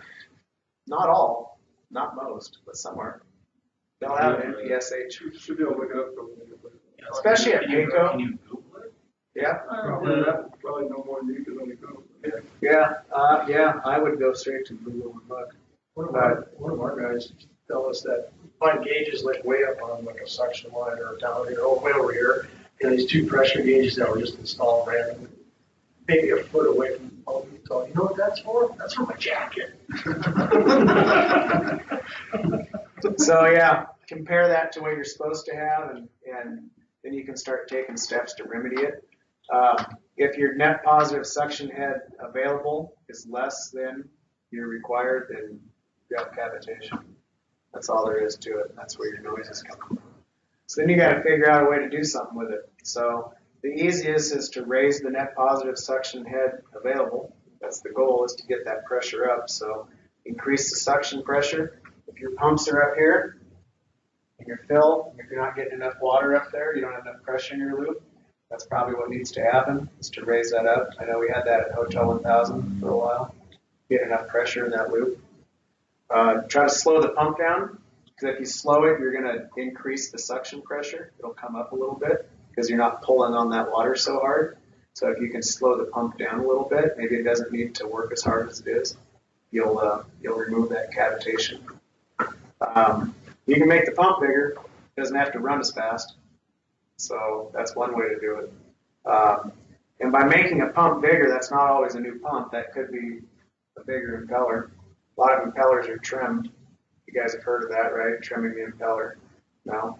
Yep. We'll talk a little bit about it, but these pumps are generally made with a fixed size impeller, and then they get trimmed down on a lathe by a machine shop based on what the engineer actually specs. So it does happen where you got to trim an impeller. It's too big, it's moving too much water, it's pulling too much amps or whatever, because there are problems with being oversized.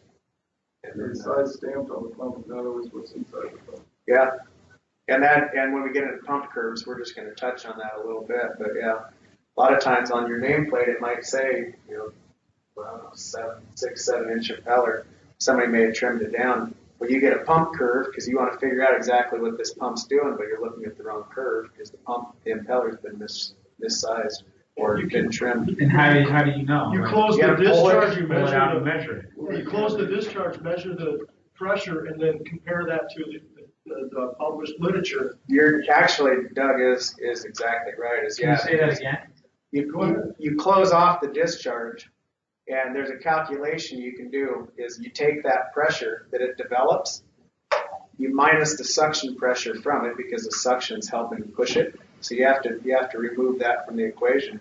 But a bigger impeller is gonna give you more pressure than a smaller impeller, and that's on that curve. So there's And ways then to you'd be figure able it to look out. up the nameplate and it should tell you. There's a line several lines that will show what size that impeller is based on that pressure and that suction pressure difference. Yeah. Otherwise, you got to pull it and measure the impeller.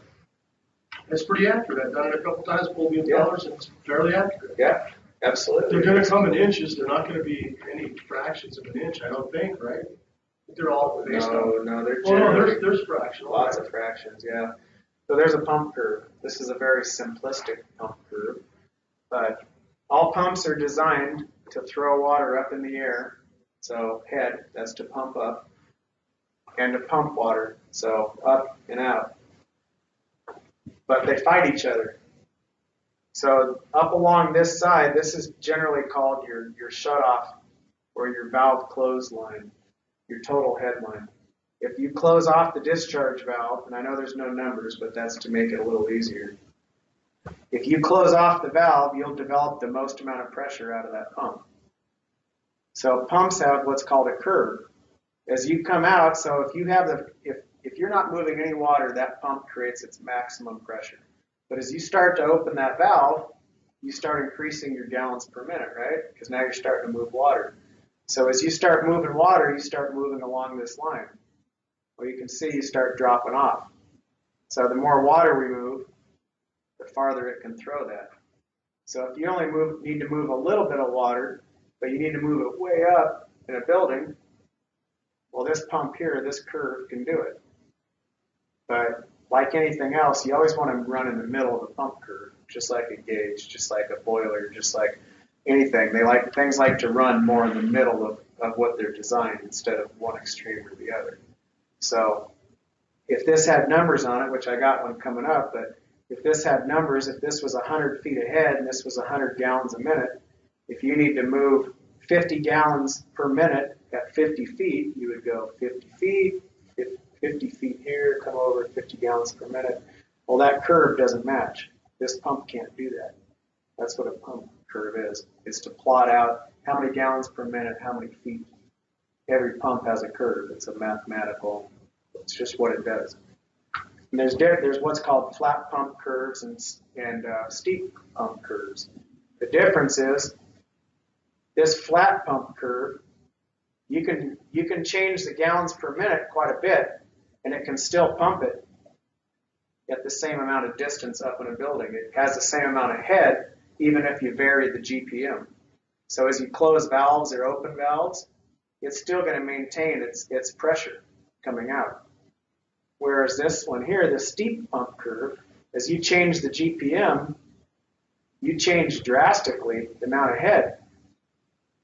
Because here, you come over where these two intersect, you're moving GPM about here at about this head. But if you need to lower that GPM down, well, now you're over here. If you raised up that much.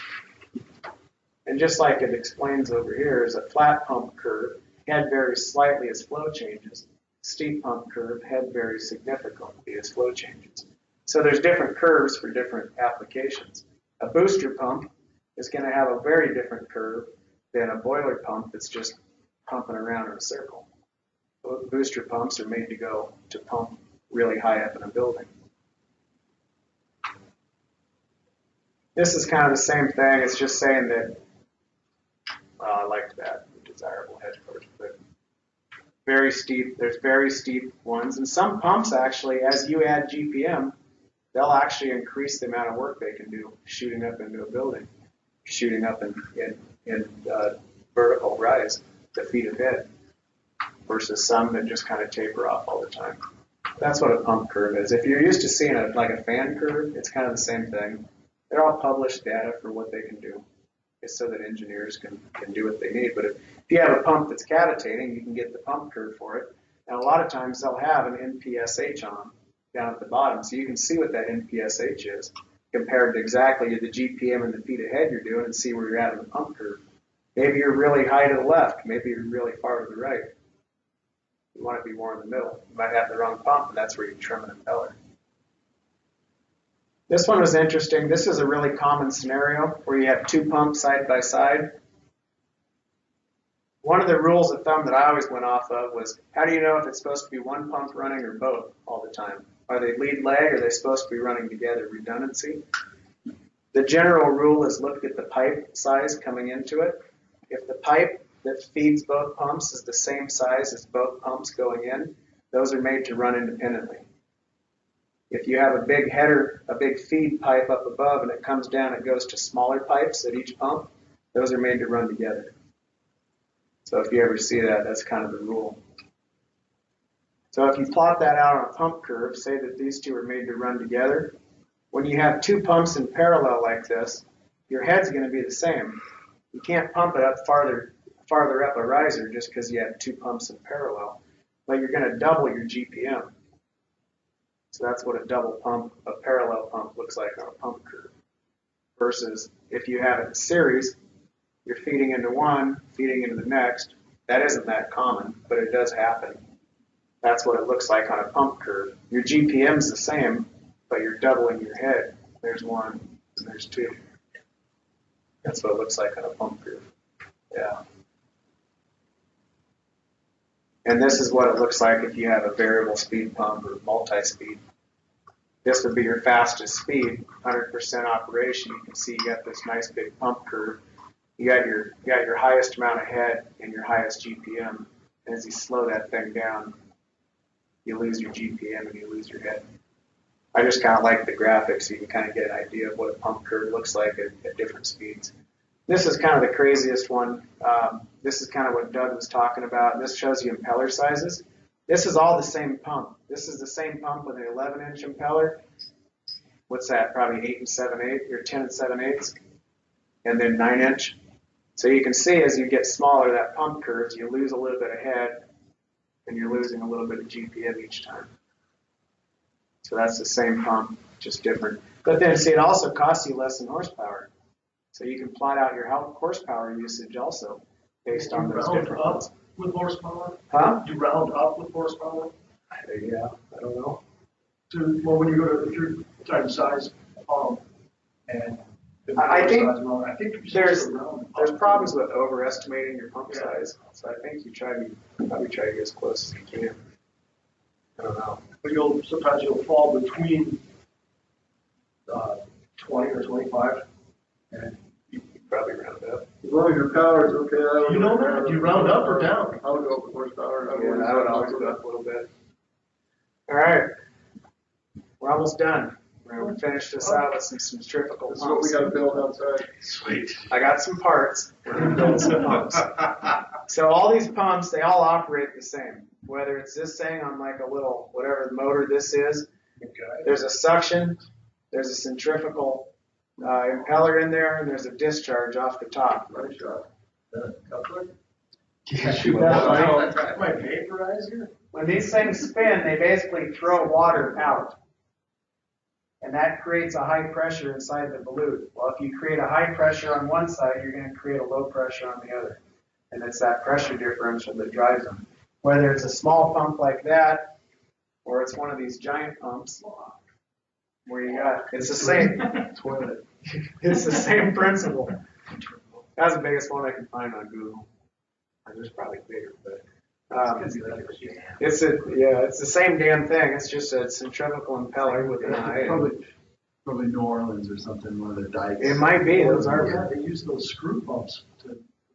It's a great wolf lodge. It's the what? Great Wolf Lodge. So this is the basic design of a centrifugal. This is the eye. This is your impeller. As it spins, it flings the water out. That creates high pressure on the outside of the impeller, which in turn creates low pressure on the inside. That's the pressure differential. Just like everything else, everything's pressure differential. It's a differential, whether it's temperature or pressure or whatever. It kind of drives everything. We're creating that pressure differential. Water goes out. This is kind of a crappy picture, but I like the illustration. This shows the same thing. This is the eye of the impeller, is always your inlet. End suction. Yeah, this is the end suction. That's your discharge there with the impeller. This one shows the wear rings. These volutes are generally just cast. They don't have like machining in them. So they'll put brass wear rings in them, and that's there so that if these bearings start going bad, this impeller can hit the wear ring rather than hitting like steel. But the other part is those wear rings create a tighter fit inside that volute because they're not machined. But not every pump comes with a wear ring. You have to contact the manufacturer. I've been bit by that before. Take a pump apart, there's no wear ring, you think somebody left it out. I called the manufacturer, they say, no, it didn't ship with it. It was optional. So if you ever open up a pump and there's no wear ring, don't just assume somebody left it out. And then, so this is the shaft, this is your shaft seal, and then that's a water slinger, so when that shaft seal fails, that water just doesn't shoot back into this motor. This is a standard like boiler water cert pump. You've probably seen these, Bell & Gossett, also known as the Series 100. This is that couplings. Anybody ever changed one of these 4-spring couplings? Get rid of those spiraling and That is 100%. We didn't say that. Where's my?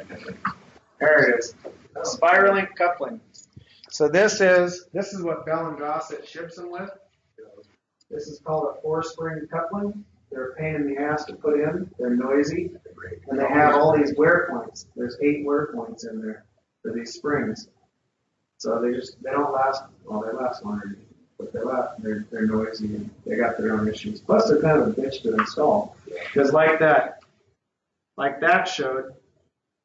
If you've never done one, this is the coupling here. You have to fight between this pump and this motor, generally with a long-handled T Allen wrench. You get in there and like fight this thing onto the shaft on one end. One end you can attach before you bolt this thing back together, but the other one's kind of a bitch. Oh, real nice when it breaks. Yeah. I've had pump I couldn't get to. Does it sound like bad bearings. I was like, oh, looks Yeah. like we're getting a new pump. This is the other I'll look option. at it. These been around quite a while. This is called a spiraling. This takes the place of that. I've seen those on some of the pumps over there. These are way easier to install. They last longer. There's no moving parts. They don't have any wear points to them.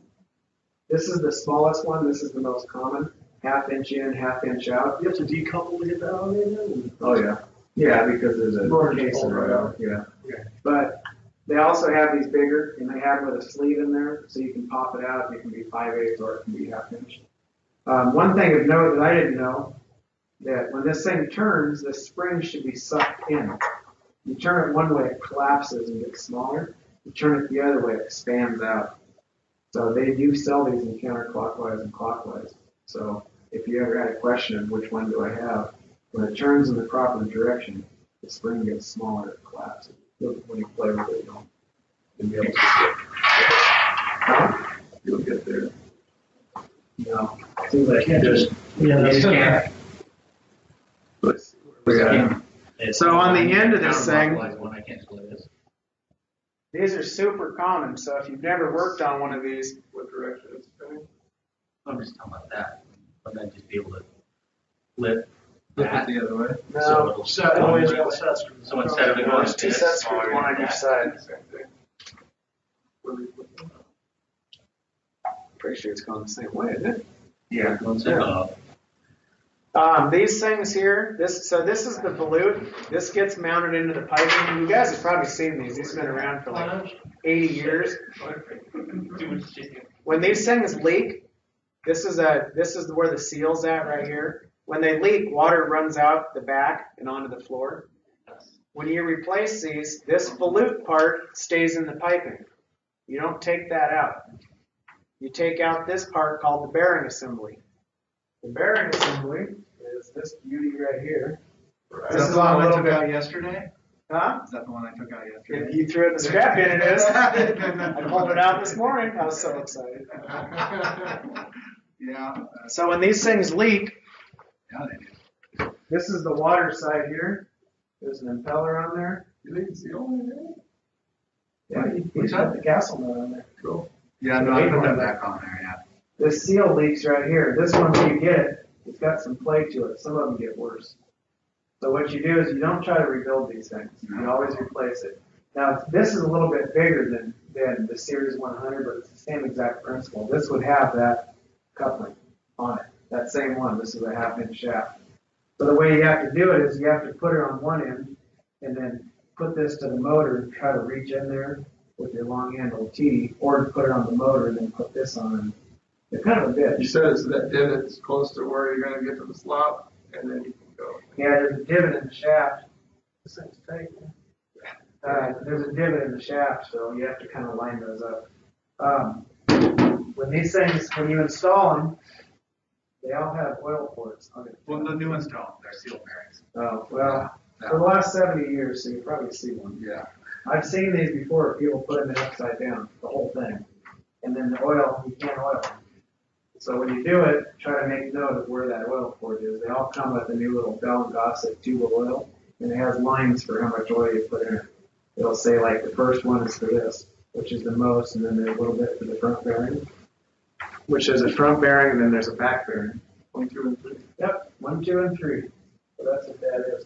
That's called a bearing assembly. When you go to Griffin or wherever, you just take a picture of this nameplate.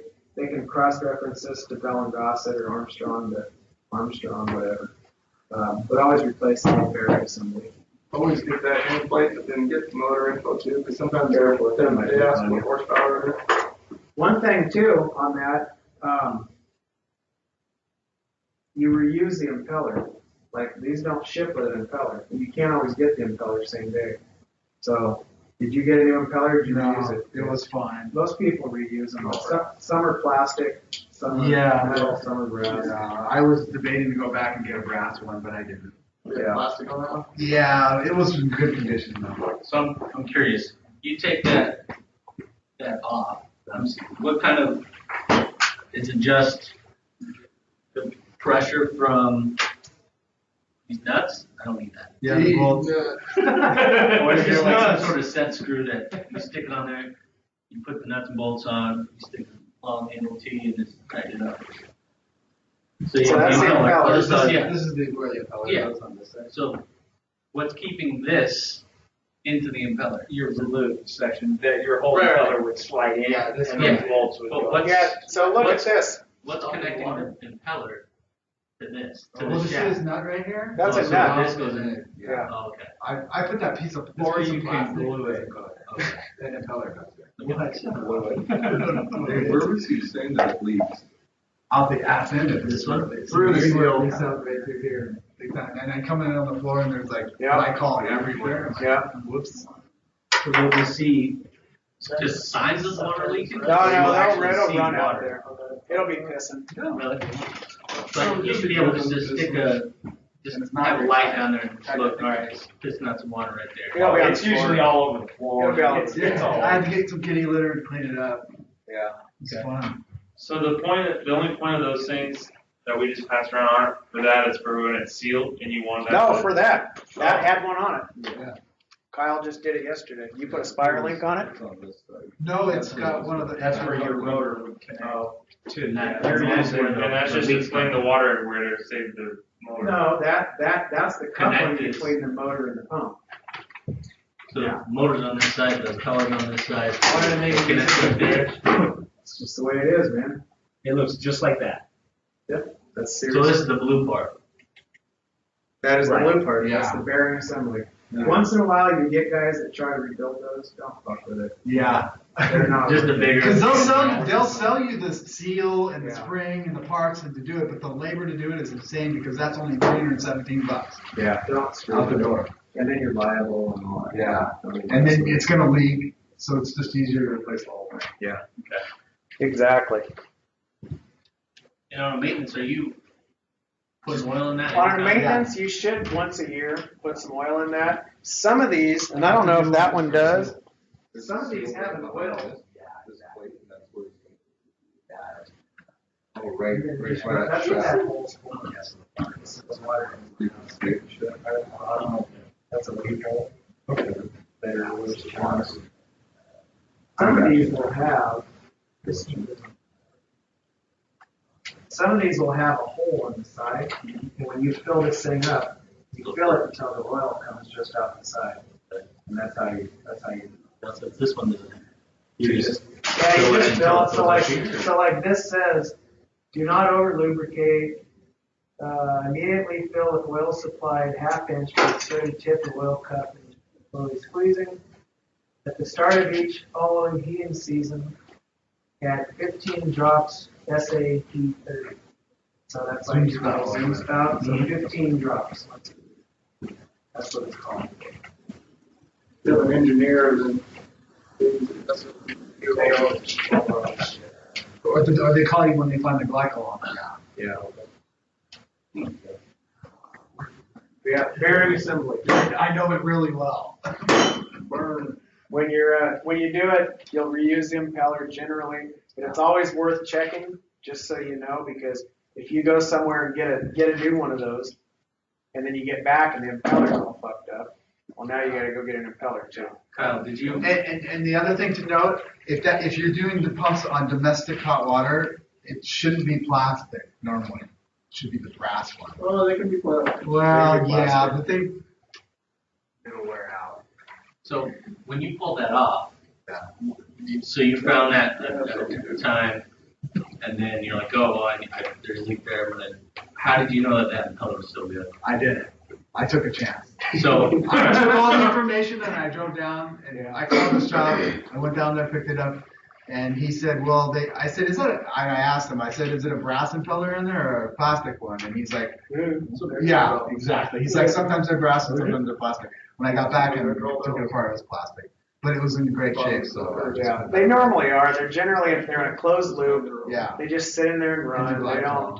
It's rare to find one that's bad.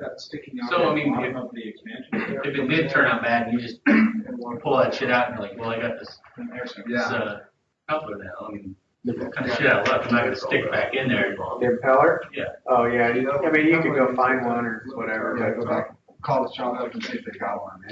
And if I'm gonna replace it, I'm gonna put a brass one in there. Because it'll last forever. Should last. I'll be back there tomorrow. Well, and back on domestic too, because those are used as hot water recirc sometimes. It's pretty common to have those. Yes. In that, these are going to be brass or bronze. These volutes, because if it's just straight up domestic water, they're going to rust because it's untreated. So these are going to be, or stainless now. Now you can get titanium too, but normally these are going to be brass. Do you know what the scrap price is on that titanium? $15 a pound. Yeah, as of this morning. That's why we don't have any titanium parts. Yeah, keep that in mind, because that's what Seth was doing over there. There is some old bearing assemblies that they have a stamped steel impeller, but those are only for heating. They're not for domestic water use. So just so you know. Bearing assembly, so get that number. Generally, just take a picture of it. Call Griffin, call Gensco, Johnstone Supply, whatever, whoever you're, John Julian, wherever you're going. They'll give you the right one. Pretty simple. Spiraling, now you know. Use that one. Inline pumps, no coupling. Those are pretty common. We're going to look at some of them. Basically, it's the same design as this close coupled pump. Close coupled pumps use a mechanical seal. How many of you have done seals in here? One or two? So doing pump seals are something you should be doing. They're easy to do. Beats the hell out of humping that pump and motor downstairs when you can just do it up in the mechanical room. This picture is from a guide called US Seal Guide or something. I'll put it on the Dropbox. You guys can have it. We'll talk about that in a second. The most common seal is this type D, but there are lots of other ones out there. This is called the seal head here, just so you know. And then there's mating rings. The mating rings go in the volute. We'll get into those a little bit more in just a minute. The most common is the cut mounted. That's this number 1 here. There's two different seals here. There's the primary seal, and that sits right here. I got one. Two pass around. These generally, when you buy them, they have two different material. There's a primary seal, that's on the head. That's this part here. That's the head with the spring behind it. And then there's the mating ring, as it's called, and that's the one that actually goes into the volute. They touch together like this.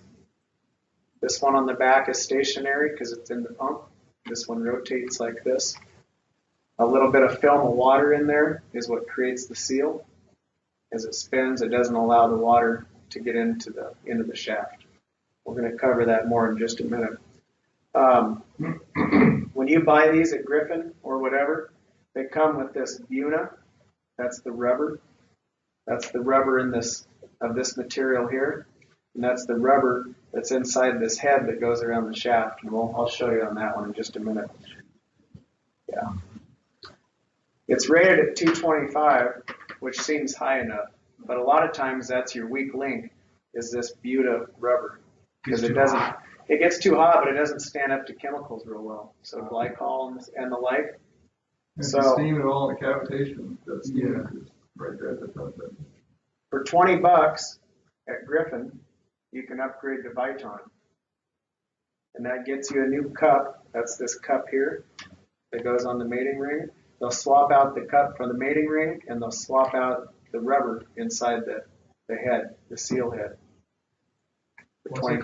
Viton? Viton? Yeah, right here. It's good to 400, and it's really good. Why don't they just have all of them for That's to some people. But if you're using just a condenser water pump, you wouldn't necessarily. But I mean, Probably not. Condenser water. So if you've never done a pump seal, which I didn't see a whole lot of hands going up. Oh, I forgot to put mine on. That would be a hand. So if you come here and look, before we take it completely apart, there'd be a volute around here, right? So this is full of water. You don't want the water getting out the back and coming outside of the piping, right? So that's what the pump seal is doing. Oh, shit. I don't have to. Oh, that loosened up already. You forgot the hot sauce? There's a ton of stuff in there. So when you take that apart, this spring is putting pressure on this primary ring. That's the primary seal. That spins. See how that spins like that? I got one. Hang on. See if you can work on it. Is anybody stuck in? Yeah, Casey's on there. At least he was. I don't know if he's We're about to take a shower now. probably failed. I don't know. You get it? Let me see that. Shit, I had it out. I had it out earlier, so it should. Or? Doug, you have a chisel? You wait when you can't get your strainer open, you just call me. People call me when they can't get the strainer. Matt opens his with his hands. I believe it. Fucking bear paws. So what? So there's no seal here, it's just a spring. Well, so as that picture shows, we're gonna do a little bit of. So this is why you can't take a pump apart and not put in a seal in. Hear that crunching? That's the ceramic or the carbon.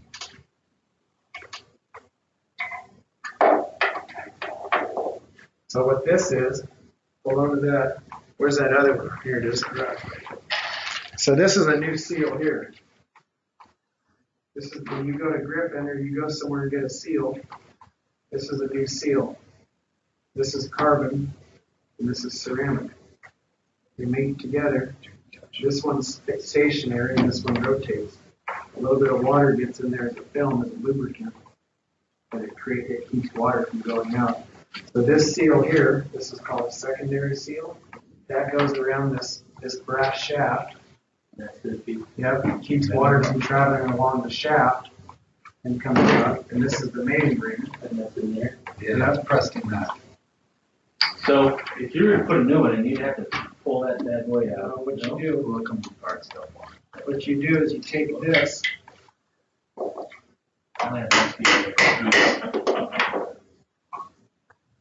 Pop that out. You always want to mark it. So try to put a mark in there so you get these orientated right. Then you lay it on the surface and you take your screwdriver and you pound it out with your hammer. And most of the time it's done. Yeah, that's why, yeah, you're always gonna be replacing it.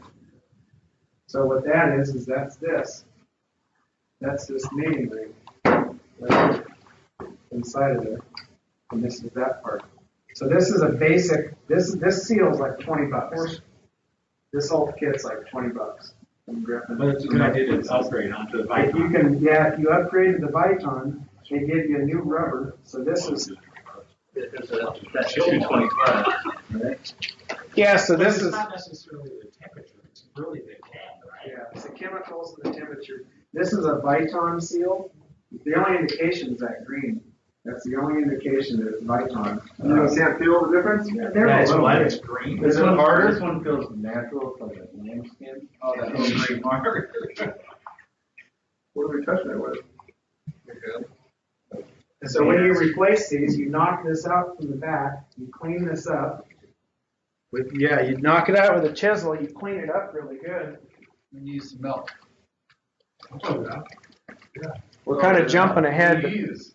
you guys can order this through your truck stop. What I'm getting at is that one is gonna be harder to push in, Into that, under that. but it's not gonna probably spring out as fast. It'll work, I'm just saying it'll Oh, be. it's gonna be hard to push. So when you do this pump seal, you pop that out, you pop the rubber out, you clean it up. What I always did was I took the rubber, pushed it in there, you squirt this shit all over. Then you take that ring right here, and you work the ring into it. And what I always do, I'll take like the wooden handled like wire brush. The wood's pretty soft. You can kind of use that and kind of tap it in there to get it to seat all the way. Because you want to make sure it goes back all the way into there. And it's got to be nice and even gap all the way around. That's the most important part, putting that thing in all the way. Not having to spit on you, like. Once that's done, now you got this bitch. Just tell them to clean the shit out of it with a wire up here. This is where you get angry. This is the bitch part. This is called a shaft sleeve. You can already see it, but. Do you have that little decal that comes with the sleeve? They have that little paper. Because I just got a used one. So this is an old one, but this is a shaft sleeve. This is what makes the seal, the connection between that seal and sleeve. But these should always be replaced if you're doing seals. So these are kind of a bitch to get off. When they put them on, they put on Loctite, put it on the shaft, and they slip that on there, and the Loctite hardens. So the easiest way is to heat it up with a torch, let that Loctite break free, and slide it off. Make sure you pull this out. Who said you should replace them every time? I'm just curious. If it's damaged. If you can run your fingernail along it, and if your fingernail gets hung up, you should replace it. Why I say that is because you'll go to Griffin or somewhere, and they'll say, what size sleeve you got? You're like, I haven't pulled the pump apart. Make You sure won't you know what size it is. So then they have to cut it and make it for you, and that's not going to be in the next hour. So sometimes if your sleeve's okay, you scotch brand it, you check it, you're like, all right, I'm good to go. You don't always have to do it unless it's fucked up, which you'll see big grooves in it, and then, If you can take emery cloth and clean it up and it looks perfect, You should be able to redo that one. you might be able to. Most yeah. of them you can. If you need to replace it, your first order should be heating it up and try to get it to slide off. The other way to do it, and Matt mentioned it, these come with a little piece of paper that says to remove this, take a ball peen hammer and you smack it starting back here and you work your way that way and then you turn it 90 and then you do it again. By pinging it like that, it expands it and it starts to walk off. But it comes off pretty easy. They with the ball can. peen. Just 3 hits. Remember that day we did it? Bam, bam, bam. It's a brass. That one Turn it gone quarter off. turn. Yeah, Bam, bam, came off bam. pretty easy. Slides right off. Yeah, it just. Yeah, Well, you get a once chisel. you've done that, you can try to analyze on it. That's his fun. It'll And come with hold this main shaft, and then you can try to turn it off. It'll come with a lube of Loctite, so you just take the Loctite, squeeze it on there. The next guy's gonna fucking hate this. Well, that's And okay. then If you make want to sure lock that shit out of it. that gets all the way fully seated, right, on the back of that. Yeah, all the That way. groove. Well, right here. This is where There's a taper part. This is that slinger that it called out. So if this leaks and water comes shooting out the back, it hits this rubber rather than going down inside your motor. It's a water slinger. Need a picture. So this was just from Griffin, they just gave it to me, so I didn't know I was gonna have this, so. That makes sense to everybody? Pretty simple, huh? That's okay. So this, What about bearings? that's another class. Well, I'm saying if you're doing, Yeah, if you're doing a seal, you're doing bearings. there's either some bad water, Yeah. you've cavitated the shit out of the pump, or you have bad bearings, or all three, or one of the Yeah, two. it's always a good idea to replace bearings. I got a class I already built that we'll do on motor bearings. We'll take one of these apart, we'll heat it up, we'll slam them on, whatever. Any good grip with it. When you pull this out, and you look at that piece right here, because this is kind of what it sits on, but you'll look at this, and see that shoulder, if that's gone, or you see a big slash, or a big piece of copper stuck in there, or anything like that, then you, okay, why did the seal break? Or go away? If it's totally grinded off, it's probably bad water, salty, sandy, or whatever. But if it looks okay, maybe a little scuff, it's probably bearings that are making it wobble. Bearings should always be done. Try, if you're gonna do it, get this stuff, US seal loop. I got a little thing coming up on. They won't tell you what it is, but Soap bubbles in a pinch. Oh, really? That's the best because it breaks the rubber down and makes it stick on. Well, and it evaporates completely. That's what, and it's food grade. But you get so much water there. So, let's get moving here on this, get through this, so we're not too much past 7. these are about $60. So if you're doing pump seals, try to upgrade to that Viton. It's pretty cheap and it's worth it. The unit is the standard, like I mentioned, that's what will come with it. Add $20 for Viton, might save you some heartache in the future. Viton's always recommended for glycol, so if you're doing a chilled water loop or anything with heavy treatment, just spend the money, especially if it's a C contract, just get the Viton. This is your standard seal from Griffin. That's the one that was in that pump that we just took apart. You can tell by the white ring. If you look at a Griffin box, it says the CACEBU. That's a carbon ceramic butyl. That's what that means. So if you have a seal sitting on a job and you guys didn't really know what material it was, that's what that means if you ever get one. CA carbon, CE ceramic. So that's the primary ring is carbon, the mating ring is ceramic. One's harder than the other. That's your standard seal. And you can see here, that's the mating ring, that's the ceramic, and this is the carbon, that's the primary ring. If you have a job that'll pay for it, upgrading to silicon carbide is well worth it. It adds $200 to the cost of your seal, but it's way harder. This is a silicon carbide seal. Dan, if you want to take a gander at that. Oh, You'll see the color difference versus like this one that's white. There's a label handle there. I didn't put the spring in on that one, just so you can look, but it comes in the same. It's got a spring. So this is the same. This is other one. Is it? No, it's two completely different materials. No, I'm talking about oh yeah. I can see that. Both of those are silicon carbide. But this one looks different. Yeah. One thing of note on these, somebody mentioned it, don't touch the rings if you. Oh shit, did you touch them? Oh, no. These things have a shiny side and they have a dull side. Always make sure the shiny side goes towards the perimeter. Shiny side. So make sure you're putting it in the right orientation if you're doing a pump seal. Don't put the dull side out. And try not to touch these, especially if you got grease hard on the spaces. Just treat them like a halogen bulb. You guys are old enough to know what those are. They're very brittle. Oh, they're fun to touch when you have greasy hands. So this is the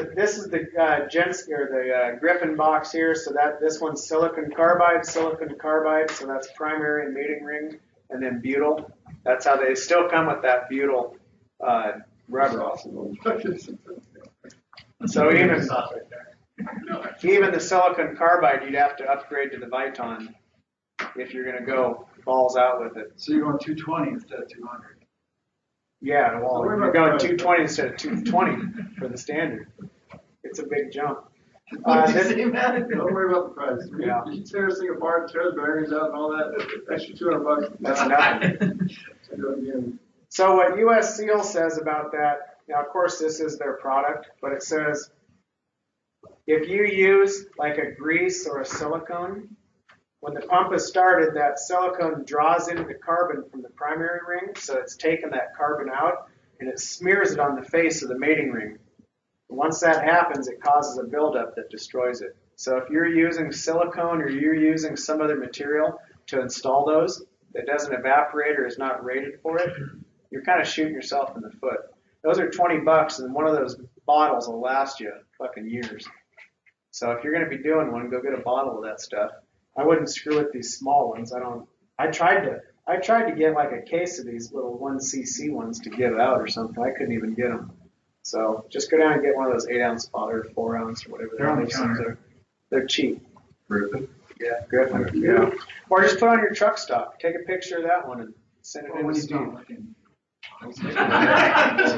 just pocket it. Identifying causes of seal leakage. All these are in that US Seal book. I'll put it on the Dropbox, and it's got a bunch of information on seals. But it kind of breaks down. If you're getting a seal failure, you can look at this chart and figure out why it failed and what you can do about it. If you got a cracked or broken mating ring is the one with the rubber around it, the cup. Seal ran dry and heated up. Liquid reaches the seal faces. It was cooler and caused thermal cracks. There's a lot of reasons why these things fail. So this chart would be something good to either have just at least available. It'll be in the Dropbox with the summary and all the stuff on this class, so you'll find it tomorrow. But there's a book called US Seal Company, and it'll be on there. It's got this chart and a bunch of other stuff in it. Anybody still reading this thing? No, can't see it. Yeah, I wouldn't think so. Well, I'm not going to go through every cause of a seal failure, but you'll have this chart. I may even just send it out by itself. Base-mounted pumps. We're almost done. This is like if you're here for the SKF class, this is just your standard big base-mounted pump with a coupling. Underneath this guard, there's a coupling that connects the pump with the motor. Those are generally, or they can be, these big Sureflex couplings. If you've never messed with one, this is what they look like. One goes on a motor, one goes on a pump. You slide them together. They don't have to take any special. You just kind of push them together and lock them down on the shaft. They should be aligned. If you weren't here for the SKF TKSA 11 class, I can walk you through it, but it's a tool to align these. Instead of using a straight edge or a string, you put these two devices and it'll tell you where to raise it and lower it. Because if these aren't aligned, then it eats the coupling that causes problems. If you walk up to one of these and there's a pile of rubber laying on the ground, that's because this thing's misaligned with its coupling. These are easily replaced. They should be checked on maintenance. You can see this one's in pretty good shape. It's got decent teeth to it. They just released this orange looking one that's supposedly 3 times better. I already did. Yeah, right. The only problem is that's your weak link, and you'd rather have that your weak link than well, and Matt brings it, it'd still be a fuse. That acts as a fuse. So if you get something that comes down the line and jams that impeller, that thing's designed to break. They also have, which I've never installed, but this is a split coupling. This comes in 2 halves. A lot of these pumps, the shafts are close, so you have to take the bolts out, and you have to remove remove the motor to get that bitch out of there. You don't want to have to do that. This is a split one here. This one's split, so you can actually just take it apart, put it on there, and then it's got this ring that reattaches around it. Supposedly, Can it's you just go a back strong- one screen? Sure, you've got those. That's pretty, isn't it? Who? The Sheridan has them. Oh, the splits. I did find that, it's kind of, when you do this, you kind of want to find that right mating point. Because it's like a belt. It looks right, but it's better one way than the other. I could see that. Do you have a question on this, Marcus? Yeah, the bearings on the Right here? pumps, yeah. So some of these have oil in them, some of them have Zerk fittings, some of them have like a cap, and then you take the cap off. Well, then it has to be pressed in, right? Yeah, we generally don't do these in the field. This whole thing gets taken down to Griffin or down to Cascade Machine, and they'll put new bearings in it. So if you've got a seal leak, you got water running out of this end down here. Call Marcus. That's a bit of a judgment That's call. the exact one I pulled out. Oh, really? And then I called Matt. I'm like, dude, how do I get these bearings out of this thing? don't. He's like, oh, dude, you take that to Griffin. Yeah, you gotta let Terry deal with it, cause that's, Press them out or whatever. Yeah, and then he paints I it. pulled them out, but you want him to press them in nice. yeah, and I might, if there's call for it, I just chucked one of these in the garbage today. I saw that green one. Right Yeah. there. I chucked it in I was gonna there. tell you about it. I was like, that's too big. Go on, that's just. No. I'd say we might be able to, maybe we could do one of these in the class, but I don't know if we want to start doing those or not. I've never done them. Like, I've always just taken them to Cascade or Griffin or John Julian. Well, yeah. Because you're valved off, and then you're. Well, like you said, with that $200 seal, I've had those refaced because they're that expensive. But if you do it to Griffin, the guy is retiring soon. He only comes in on Tuesdays and he's only here for half a day. You know what I mean? So you're gonna get it done. But we're not gonna get a refacing machine for seals. But No. That's very good. The other option is these, this is an L-jock coupling. These are generally on the smaller pumps. These ones are a fail-safe, so if that rubber fails, they still turn, so there is no fuse, unlike that one. These just have these little star rubbers. You can get these in different materials. If they're in an environment that there might be like pool chemicals that might eat away one rubber, you can get in another. Same thing, if you walk up to it and there's a pile of rubber underneath, wouldn't the pool chemical be stealing it? Possibly. Now, do you sandwich, do you make those as tight as possible, or do you want, you just snug them up? They don't have to be like pressed in. Snug it, Doug. Right. You're going loose. Just a little bit. Like, If you look at the motor, the shaft moves just a little bit. This is that TKSA 11. I don't know how many of you guys were in here for that. It's right here, but it's super awesome. It does a really good job. If you weren't here, which I think all you guys were. I wasn't. But I checked, you sent out that thing. And Yeah. I did it on Skype. Good. It'll tell you where to move that motor so that you get that coupling in alignment, so you don't have vibration, you don't have coupling wearing. It works really good. We got 3 of them now, so there's generally one available. If you want to use it, I'd recommend you guys use it for all of them. This is a little bigger pump. This is a double suction vertical split case, kind of like what they had out of Westlake. Every Westlake I got at DS6. Yeah. It does the great fire pump. That's good size, and then they get even bigger. That's what I don't have the one on the left. This is a big fucker. Right. Yeah, we don't do a whole lot of work on those.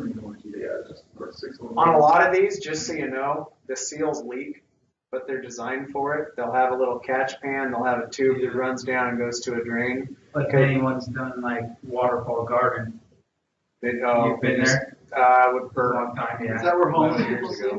I went in there and I'm like, oh fuck. Shut it off. I mean, but the packing was bad, that rope. Yeah. So you can tighten down those 4 bolts and kind of sandwich the packing. Yeah. Like if someone had already bottomed it out. It's supposed to do it. Yeah. Yeah, some of those are designed. But I thought it was like a bad seal. Yeah, some of those are just, packings are designed to drip a little Yeah. bit. Especially on fire pumps, these big ones. A little bit of water dripping isn't anything compared to fixing this That's thing. where they're piped to this.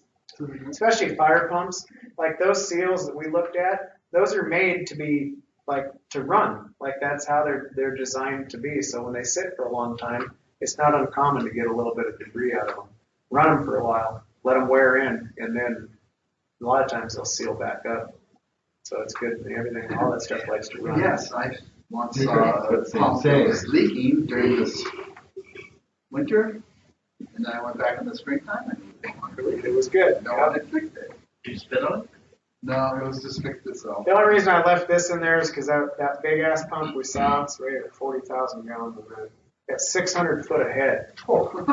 It'll pump up 600 feet, fucking 40,000 gallons a minute. Could you imagine? I couldn't imagine what that costs to do. How would you like to drink from the bottom of that boat? Screw pumps get a lot of. I couldn't imagine. That's it. We're done. Thank you. I'm gonna send out a survey. Always gotta do surveys. Thank you. Keep it in mind. Be somewhat conscious. I'm gonna, I'll probably get it before. You take it. You get it done? No, I'll get it before I even get home. I'm gonna try. I had it written and then I erased it. It's a nail. Oh, shit. You should I didn't have my safety glasses on. Shit, got hurt in class, trying to pull a tack out of a boot. I don't even know where it went. Stuff on it. Now somebody else is gonna step on it. You guys, anybody have any more questions on this before I slap it back together? Slap it happen? Dougie? Dougie? That's great. That's peach. Dougie's fresh? You don't like grape? My kids are good. This one is. Yeah, I don't like this. Oh, they got a Well, I lot. have to say, that's mechanical. Probably the most Yeah. food that I've ever seen for 6 people. They were. Yeah, I know. Yeah. Mechanical cook seal? Oh, I am. The spicy stuff's really good. Yeah, oh, yeah. Take this. Okay, Chevy. Explain that.